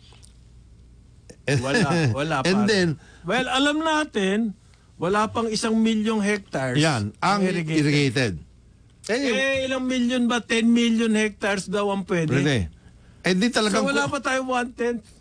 Di talagang Sabi ng World Bank yun, ha? Talagang kukulangin tayo sa bigas all throughout the year. Dahil dyan sa ganyan na sitwasyon. So, on that basis, ngayon magkaroon tayo ng comprehensive na irrigation, rebuilding, rehabilitation, and construction program. Yan ang dapat na gawin ngayon para ma-work out natin itong ating... Kasi identified naman eh. 2.5 million hectares ang ating irrigated land. Ang minamataan ng NIA na pwedeng PPP, 1 million hectares. Pero ang economic viability kasi ng irrigation, hindi ganun kataas. Ang returns, paano yan? Hindi, subsidize. I don't think it will work, ang PPP. You will have to subsidize it in effect. In effect, ganun ang mangyari doon. Ay di... Patay na. Katakot-takot na regulatory operations Katakot-takot na regulatory capture na naman yan. Akaabutin natin. Dapat government Sabi ng isang comment dito, humanda kayo sa summer, yan tungkol sa tubig. Lusubin kayo ng prime water dyan. Dandaan kayo. Humanda na kayo. Dandaan kayo sa pagsasalita tungkol sa tubig. Lulusubin kayo dyan. Baka kala ninyo, kayo, ha? Ayos kayo, ha? Safe na kayo, ha? Ligtas na kayo, hindi. Lulusubin kayo. Ngayon na sinabi ninyong marami pala kayong panggagalingan ng tubig, ha? Mayroon pala maraming tubig dyan. Yari kayo. Dyan. Pero dapat yung dam doon, mapakinabangan doon, lagyan na rin ng turbine yon. Kasi kahit paano, magagamit sa power. Tama. Alam mo ba yung turbine, pagka na-install mo yan, halos zero cost yan. Totoo. Maintenance lang. Lalo na sa hydro. Alam mo, ang dito... Renewable pa. Ang dito, ang tanging turbine na lamang na gumagana na talagang nakakapagbigay ng kuryente, itong sa Binga Hydroelectric Dam. Napuntahan ko yan eh. At ako talaga na bumilib ako dun sa teknolohiya na yan. Kasi ang yung Binga Lake, no? A man-made lake pa yun, ha? Merong turbine yun, ano? Ang taas nun ay nung nag-elevator kami pababa, hindi nga elevator sublivator yata. Pababa yung elevator na siguro mga 12 stories ang height. Ang height noon kung ikukumpara mo sa vertical. Pagdating namin doon sa baba, doon namin nakita yung yung mga turbine na tumatakbo.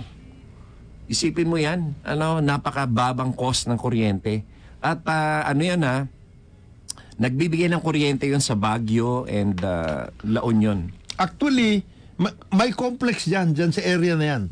Pinga, Ambuklao, San Roque, yan ang complex doon. Tapos Magat yan sa Isabela naman.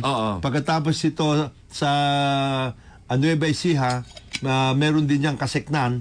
And then of course Pantabangan. Yung Pantabangan na laki. Yung mga areas na yan. Kaya lang, kailangan din ayusin niyang mga yan kasi silted, marami ng siltations at lahat yan na workout. Of course dito sa Angat kasi may project na yan. Kasama dyan ang irrigation at saka power. Kasama dyan yung Korean group dyan sa workout. Magkano Korean? Oo. Hindi, iba. Iba yun. Maayos. Maayos na Korean. Totoong Korean. Hindi magkano Korean. Ngayon, merong programa ngayon na hindi na yung mga matataas na dam ang gagawin, kundi yung mga mini dams na pwede pa rin magawit both for irrigation and power. Kaya nga, tama yung sinasabi mo, Pareng Conrad. Yung Pareng Larry, sinasabi ni Pareng Conrad. Gawin na natin yung programa dyan sa Northern Samar na government, muna, bago ninyo ipagmalaki na marami kayong tubig. Kasi pag pinagmalaki nyo, marami kayong tubig, baka iba mangyayari. Lusubin na kayo. Lusubin kayo. Lusob, mga kapatid. Ito na, pagkakataon na natin. At hindi, gawa na yung dam eh. Ripe for the picking. Yes. Ng mga rent seekers. Diba? Gawa na yung infrastructure. Parang yan, mahal dun eh. Parang yan yung Yun ang napakamahal dyan, yan dam. Parang yan yung MWSS eh. Concession. Pero mabalik ako dun sa sinasabi ni attorney, yung hydropower. Yes, kapag tumatakbo na yan, wala ka na halos cost. But we have to consider that just to build the dam, ang laki po ng kapital niyan. Super laki ng kapital niyan. At yung magte-take over na mag-operate ng power, hindi niya babayaran yung kapital na yun. Wala na yun. Kaya napakasarap ng buhay ng mga nagte-take over ng government infrastructure. Assets, yung mga government assets. Bale, actually nga, ang idadagdag na lang nila dyan, yung mismong equipments, yung facility ng... yung turbine nga. Yung turbine mismo. Mura na yun. Mura lang yun. Compared to the cost of putting up the dam. Yun, sagot na ng gobyerno. Sa daming pera kami kailangan dyan. Just sa dam. Ang masakit dyan, kapag kinumpute nila yung charges, kasama yung assets nila. Yung dam. Patay tayo dyan. Hindi, kasi in terms of contractual arrangements, we consider this sunk cost. Sunk cost na yun. Ayos na yan. Sunk cost na yan, Brad. Ibig sabihin yan, lahat na lang. Return on rate base. Lahat na lang nilulubog nila. Sunk nga eh. Sunk nga eh. Nila, papalubugin nila ang interest ng gobyerno at saka mamamayan. Kung yung PPP ang irrigation, patay. Ganyan din ang mangyayari. Kaya napakahirap ng ideya nitong NIA na gawin PPP. Mas mahirap yon sa totoo lang. Huwag nyo nang isipin yan. Gawin na lang natin. Kumuha tayo ng... Year in and year out, dapat may budget for irrigation. Meron ba ngayon? Wala. Ano yung sinasabi mo, Hiyas, na si Willie? Finally, makikipag-zoom na sa atin? Si paring Willie, ba't nandyan? Tapos na kumain ng steak. Mag-ano na ba yan? Tapos na sila kumain ng steak. At ang ating maririnig na lang ay yung kwento. Kwento ng kain, ganyan ba yan? At least inabot natin yung kwento. Oo nga. Para yung ginawa nito si Larry at saka ni Trixie sa Davao. Oo. Nagpadala pa ng video. Ang sarap kumain eh. Ang sarap nilang kumain. Well, hindi lang kwento. Yung kasi alimango doon sa Davao eh. Akalain mo isang piraso, 2 kilo. Gaplato? Gaplato. Ang sarap. Ang sarap ng kwento. Ang sarap ng kwento. Ako nabubusog sa kwento minsan eh. Mamaya na ako magpapansin. Pero busog na ako sa kwento. Naikwento ko kay Attorney Trixie na tayo ay may plano na mag get together uli. Hintayin daw siya. Wag na! Kwentuhan na lang natin. Kwentuhan na lang namin. Gagatin natin ang kwento. Kwentuhan natin siya. Ay, teka muna pala. Gusto ko muna palang batiin ng isang masugid na taga-subaybay natin. si Papa Nick Bautista. Yes. Oo. Yung father ni Len Bautista Horn. Bautista Horn. Oh. Ayan. Oy, birthday. Sir Nick, maraming salamat sa patuloy mong pagsusubaybay sa Karambola. At saka yung mag-asawang si June and Joy Cruz. Ayun. Ayan, araw-araw nagiginig tong mga ito. At saka yung mga kaibigan natin na mga Good Samaritans naman ito. Si Good Samaritan. Mga Good Samaritans itong mga ito. Mga tiga Saints ko. Ayan. Saints ko. Ayaw kong batiin. Alam mo, kahit nasa US si Attorney Trixie, siya ay nanunood. Ganon. Sarapan mo, Sarapan mo, kain mo dyan. Sarapan mo, kain ng steak. Dahil pag nagluto si Larry, hindi ka na imbitado. Kami lang. Ito, ayaw kong batiin ng... Dahil may panahon ngayon si Attorney Trixie. Alam mo kasi nung nasa Singapore kami, Wala sa panahon. Kahit yayain kong kain. Wala, hindi siya pwede. Hindi kagaya ko Kami, ang daming pagkain masarap tsaka shopping ang Ang pinaggagawa. sarap ng daming street food sa Singapore. Ay, di lang yun. Yes. For the first time, dahil ilang beses, for the first time, nakapunta ako doon sa revolving restaurant dyan sa Singapore. The only... Saan yan? Ang pangalan ng building na yun AOE building. Sa penthouse noon ay nandoon yung revolving restaurant. So makikita mo yung yung buong Singapore, yung buong Singapore City. 360 degrees. 360 degrees, no?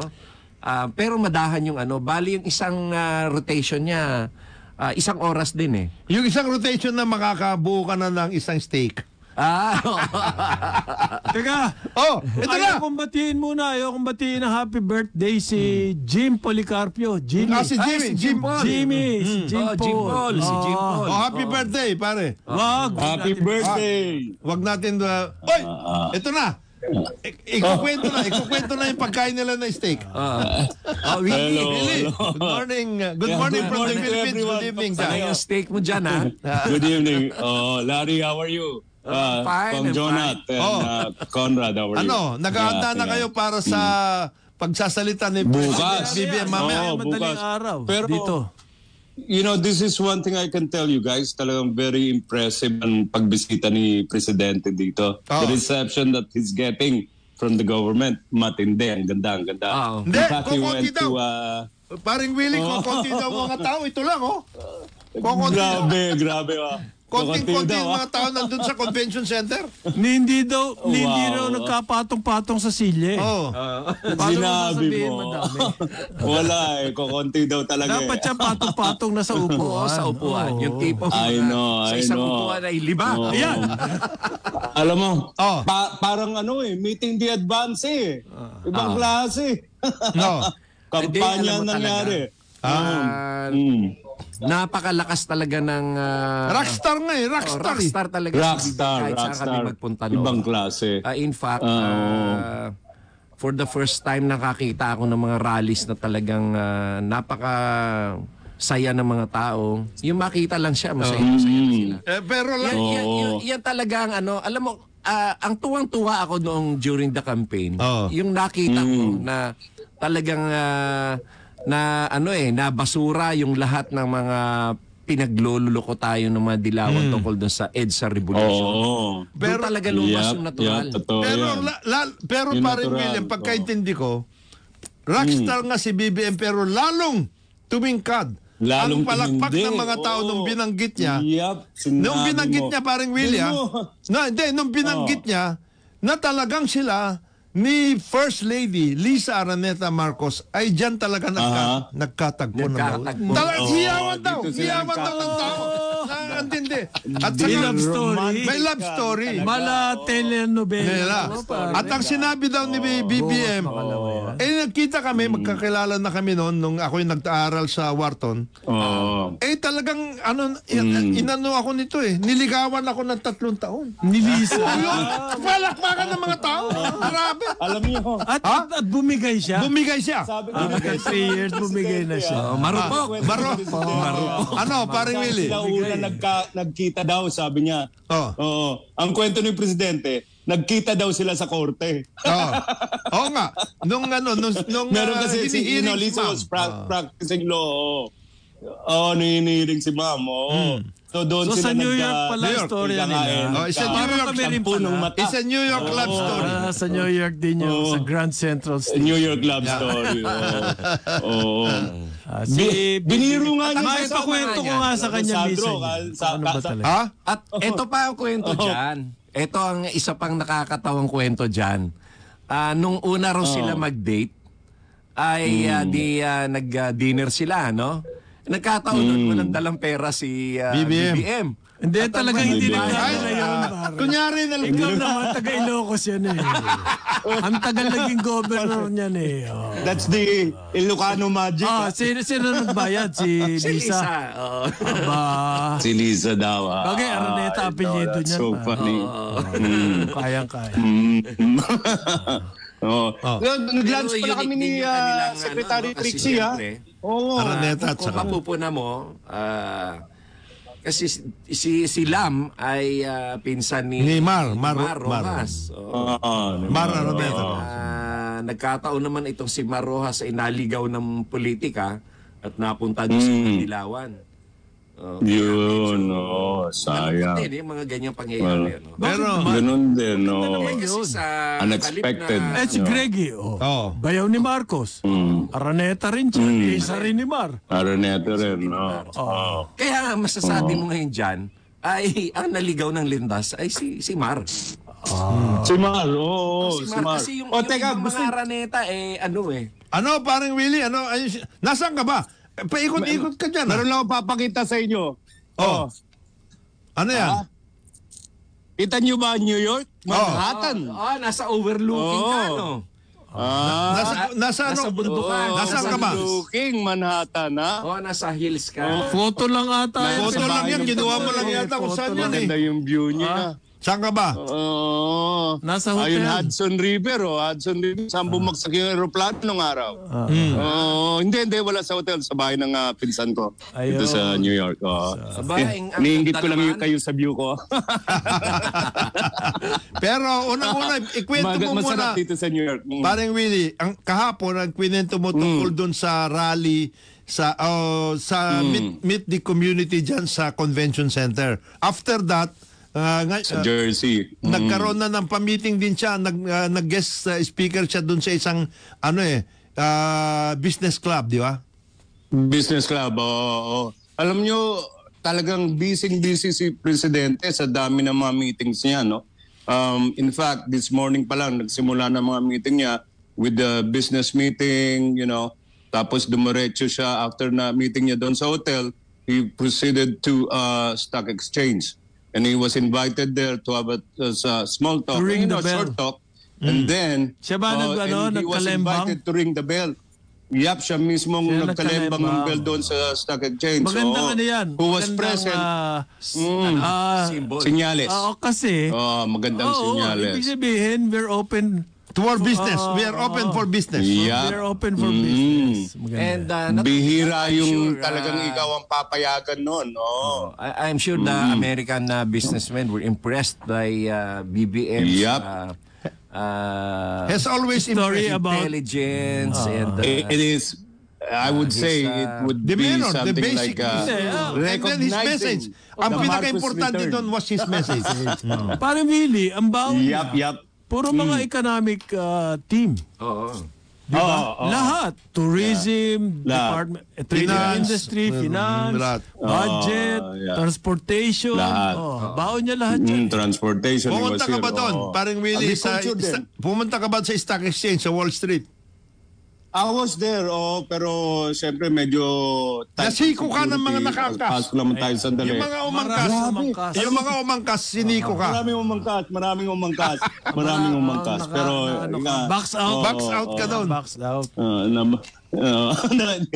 There was the invitation and it so happened na medyo, talagang nagsisiksikan yung mga tao. Ang daming Pilipino. Grabe mga suporta sa kanya. Pero bukas, wala pang ako ay so disappointed, walang rally. Mabuti hindi nakagalaw si Lloyda. Yung mahaterang. Hindi, wala pang balik. Nandyan daw, bukas. Nandyan. Pero bukas, mas matindi. Kasi sa labas ng UN. Sa General Assembly na siya, pupunta na siya sa UN, di ba? Bukas. Bukas na yan. So there would be a lot of course, pro-Marcos and, in opposition, inaasahan na natin nandoon sila. Pero we'll be present. We'll show the forces of the 31 million. Kasali na dyan bukas. Ito sinasabi ni Daniel dun sa pinakita mong picture. Ikaw daw, si paring Willie, sabi ni Daniel, talagang kukuha ng picture yan dyan kasi magpapakita lang siya kay BBM tapos kakain na. Alam niyo, nakita nga ako ni Presidente. Napangiti siya. Nakita din ako ni First Lady. Napaturo sa akin. Si Martin din. Nakita sila Lagdameo. I guess, it was good na at least pinakita natin na supportan natin sa kanila. That no matter how far, hindi lang puro galing pa ako sa kain, Francisco. Hindi lang puro kain. Hindi lang tayo puro kain. Sayang wala kayo dito. Ang problema namin, puro wento ka naman. Hindi naman. Ha?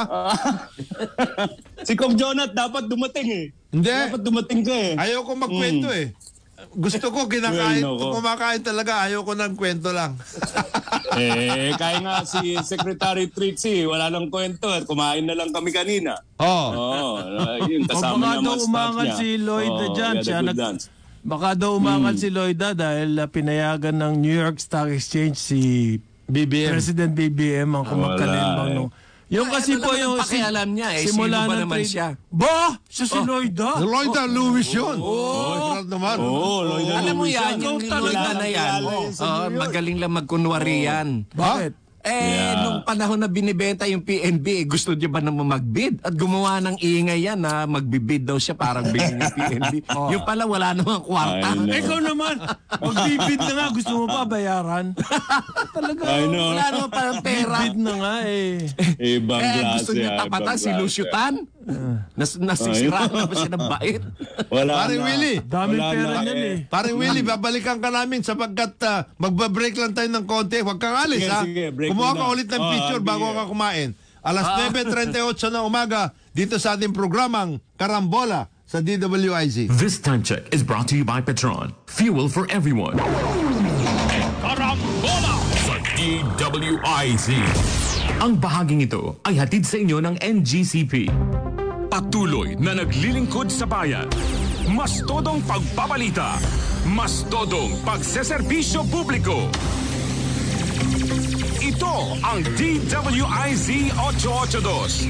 Mas todong lakas, mas pinakikinggan ng buong bansa. Nag-enjoy naman tayo sa nightlife. Sa likod ng saradong pinto at madilim na kwarto. Now it's time to live the light life. Hello, San Mig Light. Hello to Light on the Tummy 100-calorie beer. Hello to happy hour of any hour. Hindi lang after hours. Hello to kumustahan when it's bright out, with the sun out, laughing all out. May araw na. Get into the light life.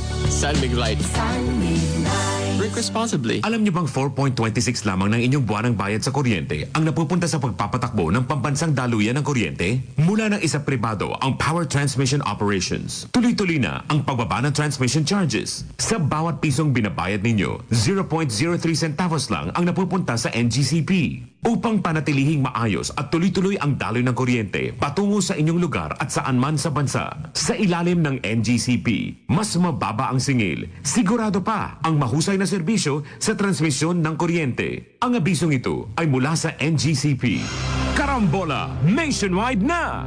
Napapakinggan na sa iba't ibang bahagi ng bansa ang programang siksik sa matalino at makabuluhang talakayan sa 89.5 Home Radio Tacloban, 89.3 DWIZ Dagupan, 94.3 DWIZ Palawan, 106.7 Home Radio Cebu, 98.7 Home Radio News FM Davao, 92.3 Home Radio Legazpi, 93.5 Home Radio Cagayan de Oro, 98.3 Home Radio General Santos, 89.5 Home Radio Iloilo, at sa 95.1 Home Radio Naga.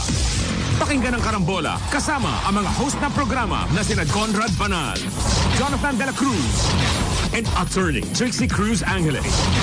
Karambola, nationwide na!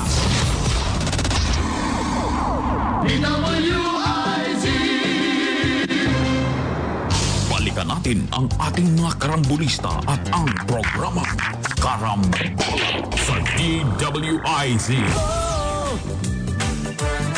Karambola, karambola, tuwing umaga. Balik po tayo dito sa ating programa ang Karambola sa DWIC. Ito pa rin yung kaibigan Jonathan Del Cruz. Siyempre kasama natin paring Conrad Banal, paring Larry Kidlat. Larry Kidlat. Kaibigan ng lahat. Sino daw ba yan? Ako na nagkakalat. At saka si paring Willie Horado direct from New York. New York. Oh, may mga pinag-question dito sa YouTube ba yan o sa Facebook? Ano daw? Paring Conrad.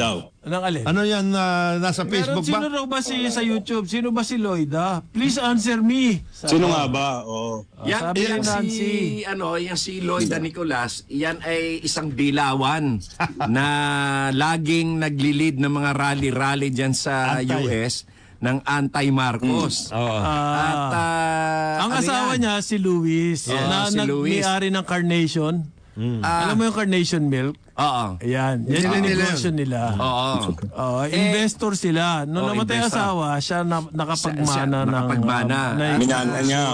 Meron siyang chain ng mga grocery stores dyan sa US. Oo. And then, noong... Lloyda Nicolas, taga Bicol siya. Oo, taga Bicol. Ang napakasawa niya, Luis. Lloyda Luis. Yan ang yung kanilang original owner ng Nick Fur. Nick Fur. Nicolas Furniture. Oo. And then, RC Nicolas. ang isang kayaya na balita doon sa Jarian, sa babalita sa Jarian dati. Salamin. Dahil na noong ibinenta yung PNB, ay isa yan sa pumorma-porma na bibilhin daw niya. So umingay ang kanyang pangalan sa business circle at saka sa mga dyaryo, lalo na sa mga business section. And then, nung at that time na nagkaroon na ng talagang i-bleed out na yung PNB, umurong siya kasi wala naman pala siyang pera talaga. May pera siya, no? May mga milyon-milyon din. But not enough to buy a bank na PNB. Dahil ang katapat niya doon, si Lusyutan. Kung ikukumpara mo naman yung pera ni... Hindi, umayaw na lang daw siya dahil hindi niya nagustuhan yung laman ng PNB. Ganon? Wala mo siyang pera. Yan ang nangyari dyan. Forma ka, bibili mo yung bangko, PNB pa. Bago natin tawagin... Mag-rally daw bukas? Meron daw. Pero bago natin... Parang duda ko, parang pinagkakakitaan na lang ito ni Lloyda yung rally-rally. Kasi may mga sponsor, may mga nagbibigay dyan ng mga anti-Marcos At saka yung NED, yung National Endowment for Democracy. Uy, sponsor ng ano yan? Nag-i-sponsor ng Rappler yan. Bago natin kausapin pa rin si paring Willie at pag-usapan natin ito yung nangyayaring working visit ni President BBM sa New York sa UN General Assembly. Atin mo nang i-advise ang ating mga kababayan, lalong-lalo na yung mga pumapasok na walang pasok sa mga eskwela. Ngayon, dyan sa buong lalawigan ng Rizal, UP Diliman, Valenzuela, Caloocan at saka Navotas. Walang pasok. Walang pasok. Malakas ang ulan. Malakas ang ulan. May bagyo ba? May bagyo Habagat. Hindi, walang bagyo. Habagat. Habagat lang. Habagat lang. Kaya nauubos sa sardinas. yung mga magulang na siyempre na maaga yung kanilang mga anak, pwede na po ninyong sunduin yung mga anak ninyo kung nakapasok na ho sila. Kasi walang pasok dyan sa UP Diliman, buong lalawigan ng Rizal, Valenzuela, Caloocan at saka Navotas. Diyan ba, Willie? Paring Willie, sunny weather ba? Sunny weather? Well, kanina medyo umulan. Umulan Pero sandali lang, mga 30 minutes. Kasi tapos na ang summer Okay. So papasok na ang winter. Papasok na ang winter, medyo gumaginaw na. Ang projected next month or maybe a month and a half, magsa-snow na uli dito sa New York. Malamig dito pag kaya mo bang puntahan yung Philippine Economic Briefing? Sa bukas, your time, Thursday, September 22.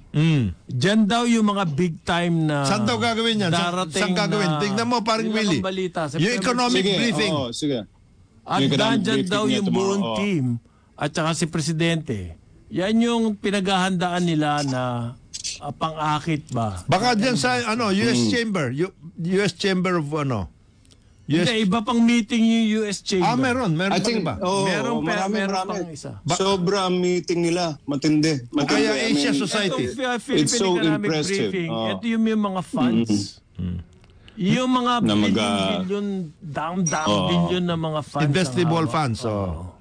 Mm-mm. Subukan mo paring Willie Bukas siya, Thursday I will daw. try my very best. Sa Thursday in New York. Thursday in New York. Your time. Okay, I believe that would be in the morning. Umaga pa lang yun. Yes, I'm Kasi sure after sa umaga yan. Sa umaga yan. Wag muna kayong pumunta dyan sa mga steakhouse dyan. Wag muna. Umaga pa naman yun eh. Pwede pa. Sige. Pero on the way ka na Coordinate lang natin kay mag-breakfast. Secretary yan. pero Trixie, I understand there are 2 or 3 other private meetings. They're calling it private US meetings. ASEAN Business Council. Yes, ASEAN Business Kasama Council. yung US Chamber of Commerce. Yan. That's Joint true. I yun. heard about that also. Yan Yung talagang, briefing, yung forum sa New York Stock Exchange. Yeah. So after na bell ni Presidente yon, siguro Nag-forum. after the trading hours, magkakaroon ng forum. Nag-forum. Yep.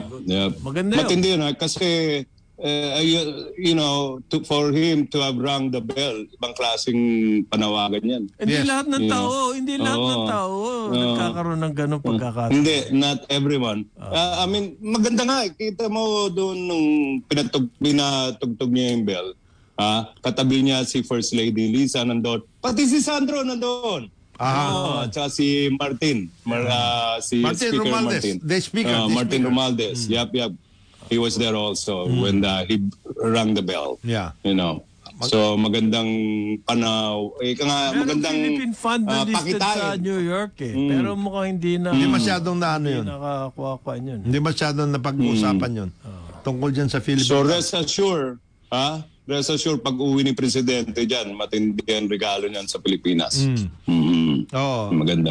Hinahanapan ko nga yung kaibigan natin na Presidente ng Cisco na at least makapagano man lang si Presidente doon. We will find out whether he will be able to yung PPP, ang daming possible investable funds dito ng mga PPP. Wag lang magkamali. Kasi kursunada nila yung ganyan eh. Sure, pero walang windfall, pero steady lang ang kanilang returns. At saka safe. Okay. At sigurado walang nandiyan. risk. By the way, ang pagkaintindi ko, the biggest public sector pension fund, which is in Canada, bigger than CalPERS. Talaga? Bigger than the California pension fund. Ay nandiyan. I understand si Presidente will have 3 private meetings. Maybe one of those meetings will be with this pension fund. Kasi yung yan yung mga pera eh. Yan yung mga may pera na yan. At ito yung bago nga nag-i-invest umaten ng doon sa stock exchange, bago siya umaten, he had several private meetings talaga. Maaga pa lang, trabaho na si Presidente. Yeah. Matrabaho na siya talaga. It's so impressive. Canadian pension fund, which is the Ontario Public Employees Fund, bigger than California. Okay. Ang pagkaintindi ko, this was the fund that incubated Nortel at saka Nokia. Itong fund na ito. Venture fund ito. May pagka-venture fund. Meron silang ganon na workout. Huwag lang siya masyadong magpapaloko dyan sa IFC at saka World Bank kasi mas matitindi. Hindi, matindi ito yung conditions. Yung conditionalities, yayariin tayo. May nabasa nga ako eh. Merong grupo na mag-i-invest talaga sa Clark mismo. Entertainment. They're promising 2.5 meron yung billion. Jackson Entertainment Corporation. Studios. Magaling yun. Parang shooting. Entertainment. Siguro mga sa Clark. Siguro. Meron na nga nag-invest sa Cebu. Meron sa Cebu. Yeah, yung mga concert. Bigfoot. Mga concert lahat. Tindi yun. Okay. Magagawin venue. Kasi alam nyo, di ba Pero dyan sa talagang Korea, ang minsan- target niya, yung agri. Yeah. Basically, agree. Sino pinakamagaling sa Agriculture. agri sa buong mundo? Di ba US? US. Oo. US, Technology, California, nandyan. ang tindi rin ng, farming sa California. At dyan din marami Oo, sindikato California. sa US sa agri. Super. At saka, alam mo yung Super, may mga napanood. Avocado, sinisindikato. Yung cod, yung cod sa East Coast, sinisindikato. Ang aking Sindikato pakiusap nila. dyan, yung total meron namang Chicago Commodities Exchange. Yung nag-exchange dito na private, makipag-usap ka na mabuti doon para hindi ka Para nagiging matutunan. matuto ka. Ikaw, ginagawa mo boarding Actually, ano maganda idea dito, magkaroon ng Commodities commodities Exchange. para ma-establish ang price eh. Oo nga eh. That's the main function Very of true. an exchange. Ma-establish yung price para hindi at the mercy of traders Oo. ang ating mga producers. Oo. At saka para yung mga traders matuto rin kasi kung nagkaroon ka ng commodities exchange at nagkaroon ka ng futures, mayayari ka doon sa futures.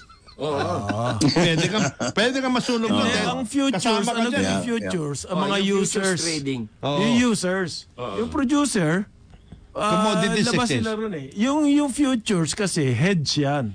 Hindi, kaya nga... Halimbawa, kailangan mo ng ganitong produkto. Ikaw ang gumagawa niyan. Eh, hindi ka sigurado in the future kung anong supply niya. supply. Mag-hedge ka ngayon, bibili ka ng mga... Para kapag nalugi ka, may pambawi ka. Wala namang actual exchange of Bali goods yun eh. nag-speculate ka rin. Hindi, kaya nga gusto ko... you can call it speculation, but it's actually hedging. Oo. Kaya sinasabi ko Safety ba? Insurance? Kaya sinasabi kong kasama ka sa boat, yung ito na naman ay doon sa ang ginagawa niya kasi ngayon siya lahat. Commodities na siya at saka niya rin yung hedging. Smuggler, sabihin mo na diretso, ikaw naman. Masyado tayong polite. Nagiging polite tayo. Smuggler. Smuggle-perenur? Agri-muggling. Agri-muggling? Alam mo ba, parang Willie, I know. sinabi kasi ni Presidente ang kanyang basic na sinasabi, dapat ang Pinoy at saka yung mga Pinoy overseas maging agripreneur. Sabi ni paring Conrad, dito kasi ang nangyayari hindi agripreneur, agri-muggling. Ano daw? Kasi smuggling na agricultural products. Oo nga eh. Alam mo, isa pang magandang sinabi ni Presidente when he had a meeting with the Filipino community. Ang request niya sa mga Filipino, kung kayo'y may mga pinapag-aral sa Pilipinas, pwede ba recommend them to take up agriculture? Yes. Yan ang panawagan niya. Pero kailangan magkaroon ng government policy para naman ganahan itong mga mag-aaral na agriculture. Alam nilang kikita sila. As it I agree with is, that. ang ating policy biased against the producers. Yun. Against the farm workers. Kasi ang pinapatunan natin, import. Import. Dapat ang maging policy natin, alamin natin paano kikita itong mga Hindi na mo-motivate or na-encourage ang mga estudyante na mag-take up ng... Nakikita nila yung mga magulang nila eh. Kinakapos. They were disappointed. Pero kung ang mga... Pero kung kumikita. Gusto. Alam mo ba si President Sarap ata Carter? ng farm, ikaw ang boss. Wala kang boss. Kaya nga Si President si Carter Presidente na ng mismo. US, Peanuts. Peanuts. Biruin mo yon. Ano parang Willie? He's sa kanyang he's kumita showing ng a good daang point milyon. asking the people back home para mag-aral ng agriculture. Ika nga sinabi niya, that's why I appointed myself as the Secretary of Agriculture. Because I want all this, for the Filipinos meron ding isang problema yan. ganun. Pero isang problema din yan. Kasi kung mag-aaral ka ng agriculture, ang nag-o-offer lang talaga ng matinong agriculture courses dito ay yung UP Los Baños. Hindi marami state colleges pa. Hindi lang, meron pa yung CLSU. Central Luzon State University. Cavite State University. Meron din. Maski sa Mindanao. Nakauna lang ang UP Los Baños, nakauna lang sila talaga. Pero Lasal ngayon, doon sa Cavite at lahat, meron na yan. Well, kasi ang Eupilus Baños, kasi maraming mga PhD na nagtuturo doon. Yun naman ang bentahe ng Eupilus Baños. Yun nga. Pero maganda siya, kung magkakaroon tayo ng broadband, yung lecture niya mga PhD na yan sa Eupilus Baños, pwede nilang pwede ibigay sa mga ibang lahat ng state colleges. Kasi halos lahat ng state colleges, parang Willie, parang Conrad, parang Willie. Ang parang Larry, karamihan dyan sa state colleges, agriculture. Marami. Ang basic na lang isang course. Marami. Ang problema nila kailangan nila ng mga endowment for research. Yes. Oo nga. Yan ang kaya yung mga ating mga Taipans na ayaw nila nang pumasok ng agriculture dahil puro real estate. Mag-endowment na kayo. Endowment Hindi naman for research. Total, tinitake over nyo naman lahat yung mga irrigated agricultural lang. Mag-endowment na kayo. Kasi, di ba? Mag-endowment na kayo. Bilang ganti. Hugas konsensya. Bilang ganti. Yeah. Mag-ibigay na ng endowment for research. Di ba? Kapag Israel pa. Di ba? Ang tindi nila. Ang laki ng budget sa Saan research. ka nakakita sa Israel? Nagtatanim sila ng ubas Sa desert. Di ba? Matindi. Ikaw, Willie, kain ka na naman ng kain dyan. Hindi lang ubas, kundi pati yung mga peaches. Peaches. Peaches. Pears. Mo dyan, Pears. Alam mo nyo, hindi lang nga ako nagkakanin, pero napakarami naman ulam.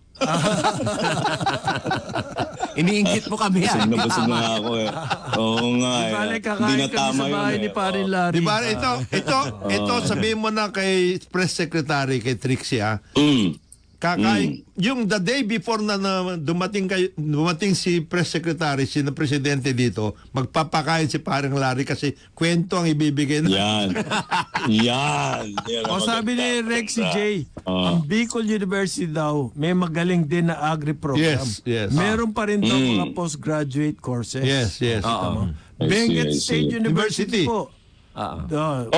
Sabi ni before I forget, doon daw siya nag-aaral. Magaling din daw, Benguet State University. Bulacan State University. Sabi, mahusay din daw, Central Mindanao University. Asaan yung mga ang kulang dyan yung research. Hindi lang yung sabihin, asan hindi lang kulang yung mga research. Asan yung mga nag-graduate dyan? Ay, Paring Larry, alam mo ba kung nasaan itong mga graduates na ito? Nasa Thailand, America. Kalawin na tayo pagkaganyan. Let's encourage them to come back. America. Israel. Teka nga Kasi una. nga, walang... Bago ko makalimutan, kikita ka ba rito? Ano parang Willie? Excuse me, bago ko makalimutan, gusto nga pala magparating ng pagbati ni Secretary Trixie sa mga, namimiss niyang mga fans niya. Sa Karambola. Nanonood siya eh. Kaya sabi ko, nanonood siya, sabi ko, pag binanggit natin ang pangalan ni Trixie Cruz Angeles, anong sinasabi natin? Woo! Tawa kanina. Sabi niya, he misses really the... Talagang siguro pagdating niya dito, makakausap natin na siya finally. At sana, medyo mas maluwang na ang kanya schedule. Kasi over the past so many months and weeks. Itanong dito, Paring Willie, si Judy Cat. Nag-steak na raw ba kayo ni Secretary Trixie? Nag-steak na daw ba kayo? Tapos na, kalinang tanghali. Tapos na raw, Judy. Yung buong crew niya. Ayun na nga. Yung buong crew niya, nag-steak. Natikman mo ba yung kwento? Judy. Alam mo na, Judy, Kunentuhan na tayo. Nag-steak na. Busog na busog. Hindi, huwag kayo mag-alala. Pagbalik ko dyan, Paring Larry, Kong Jonat, Paring Conrad, magsi-steak tayo, okay? Okay.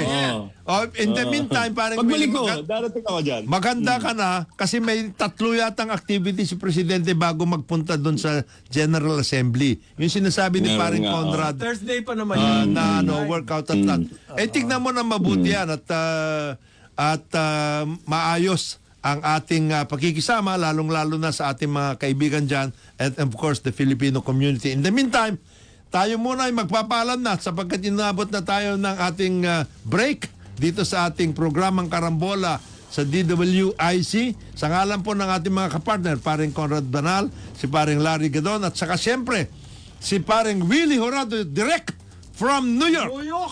New York. Manhattan. Yan, ito po yung kaibigan Jonathan De La Cruz nagsasabing hanggang bukas po dito sa ating programang Karambola sa DWIC. Huwag ko yung alis sapagkat nandyan na po Serbisyong Lubos sa 882 kasama si pareng Vic De Leon Lima. Karambola. Sumayin niyo ang programang Karambola sa DWIZ. Hanggang sa muli, tayo'y magbabalik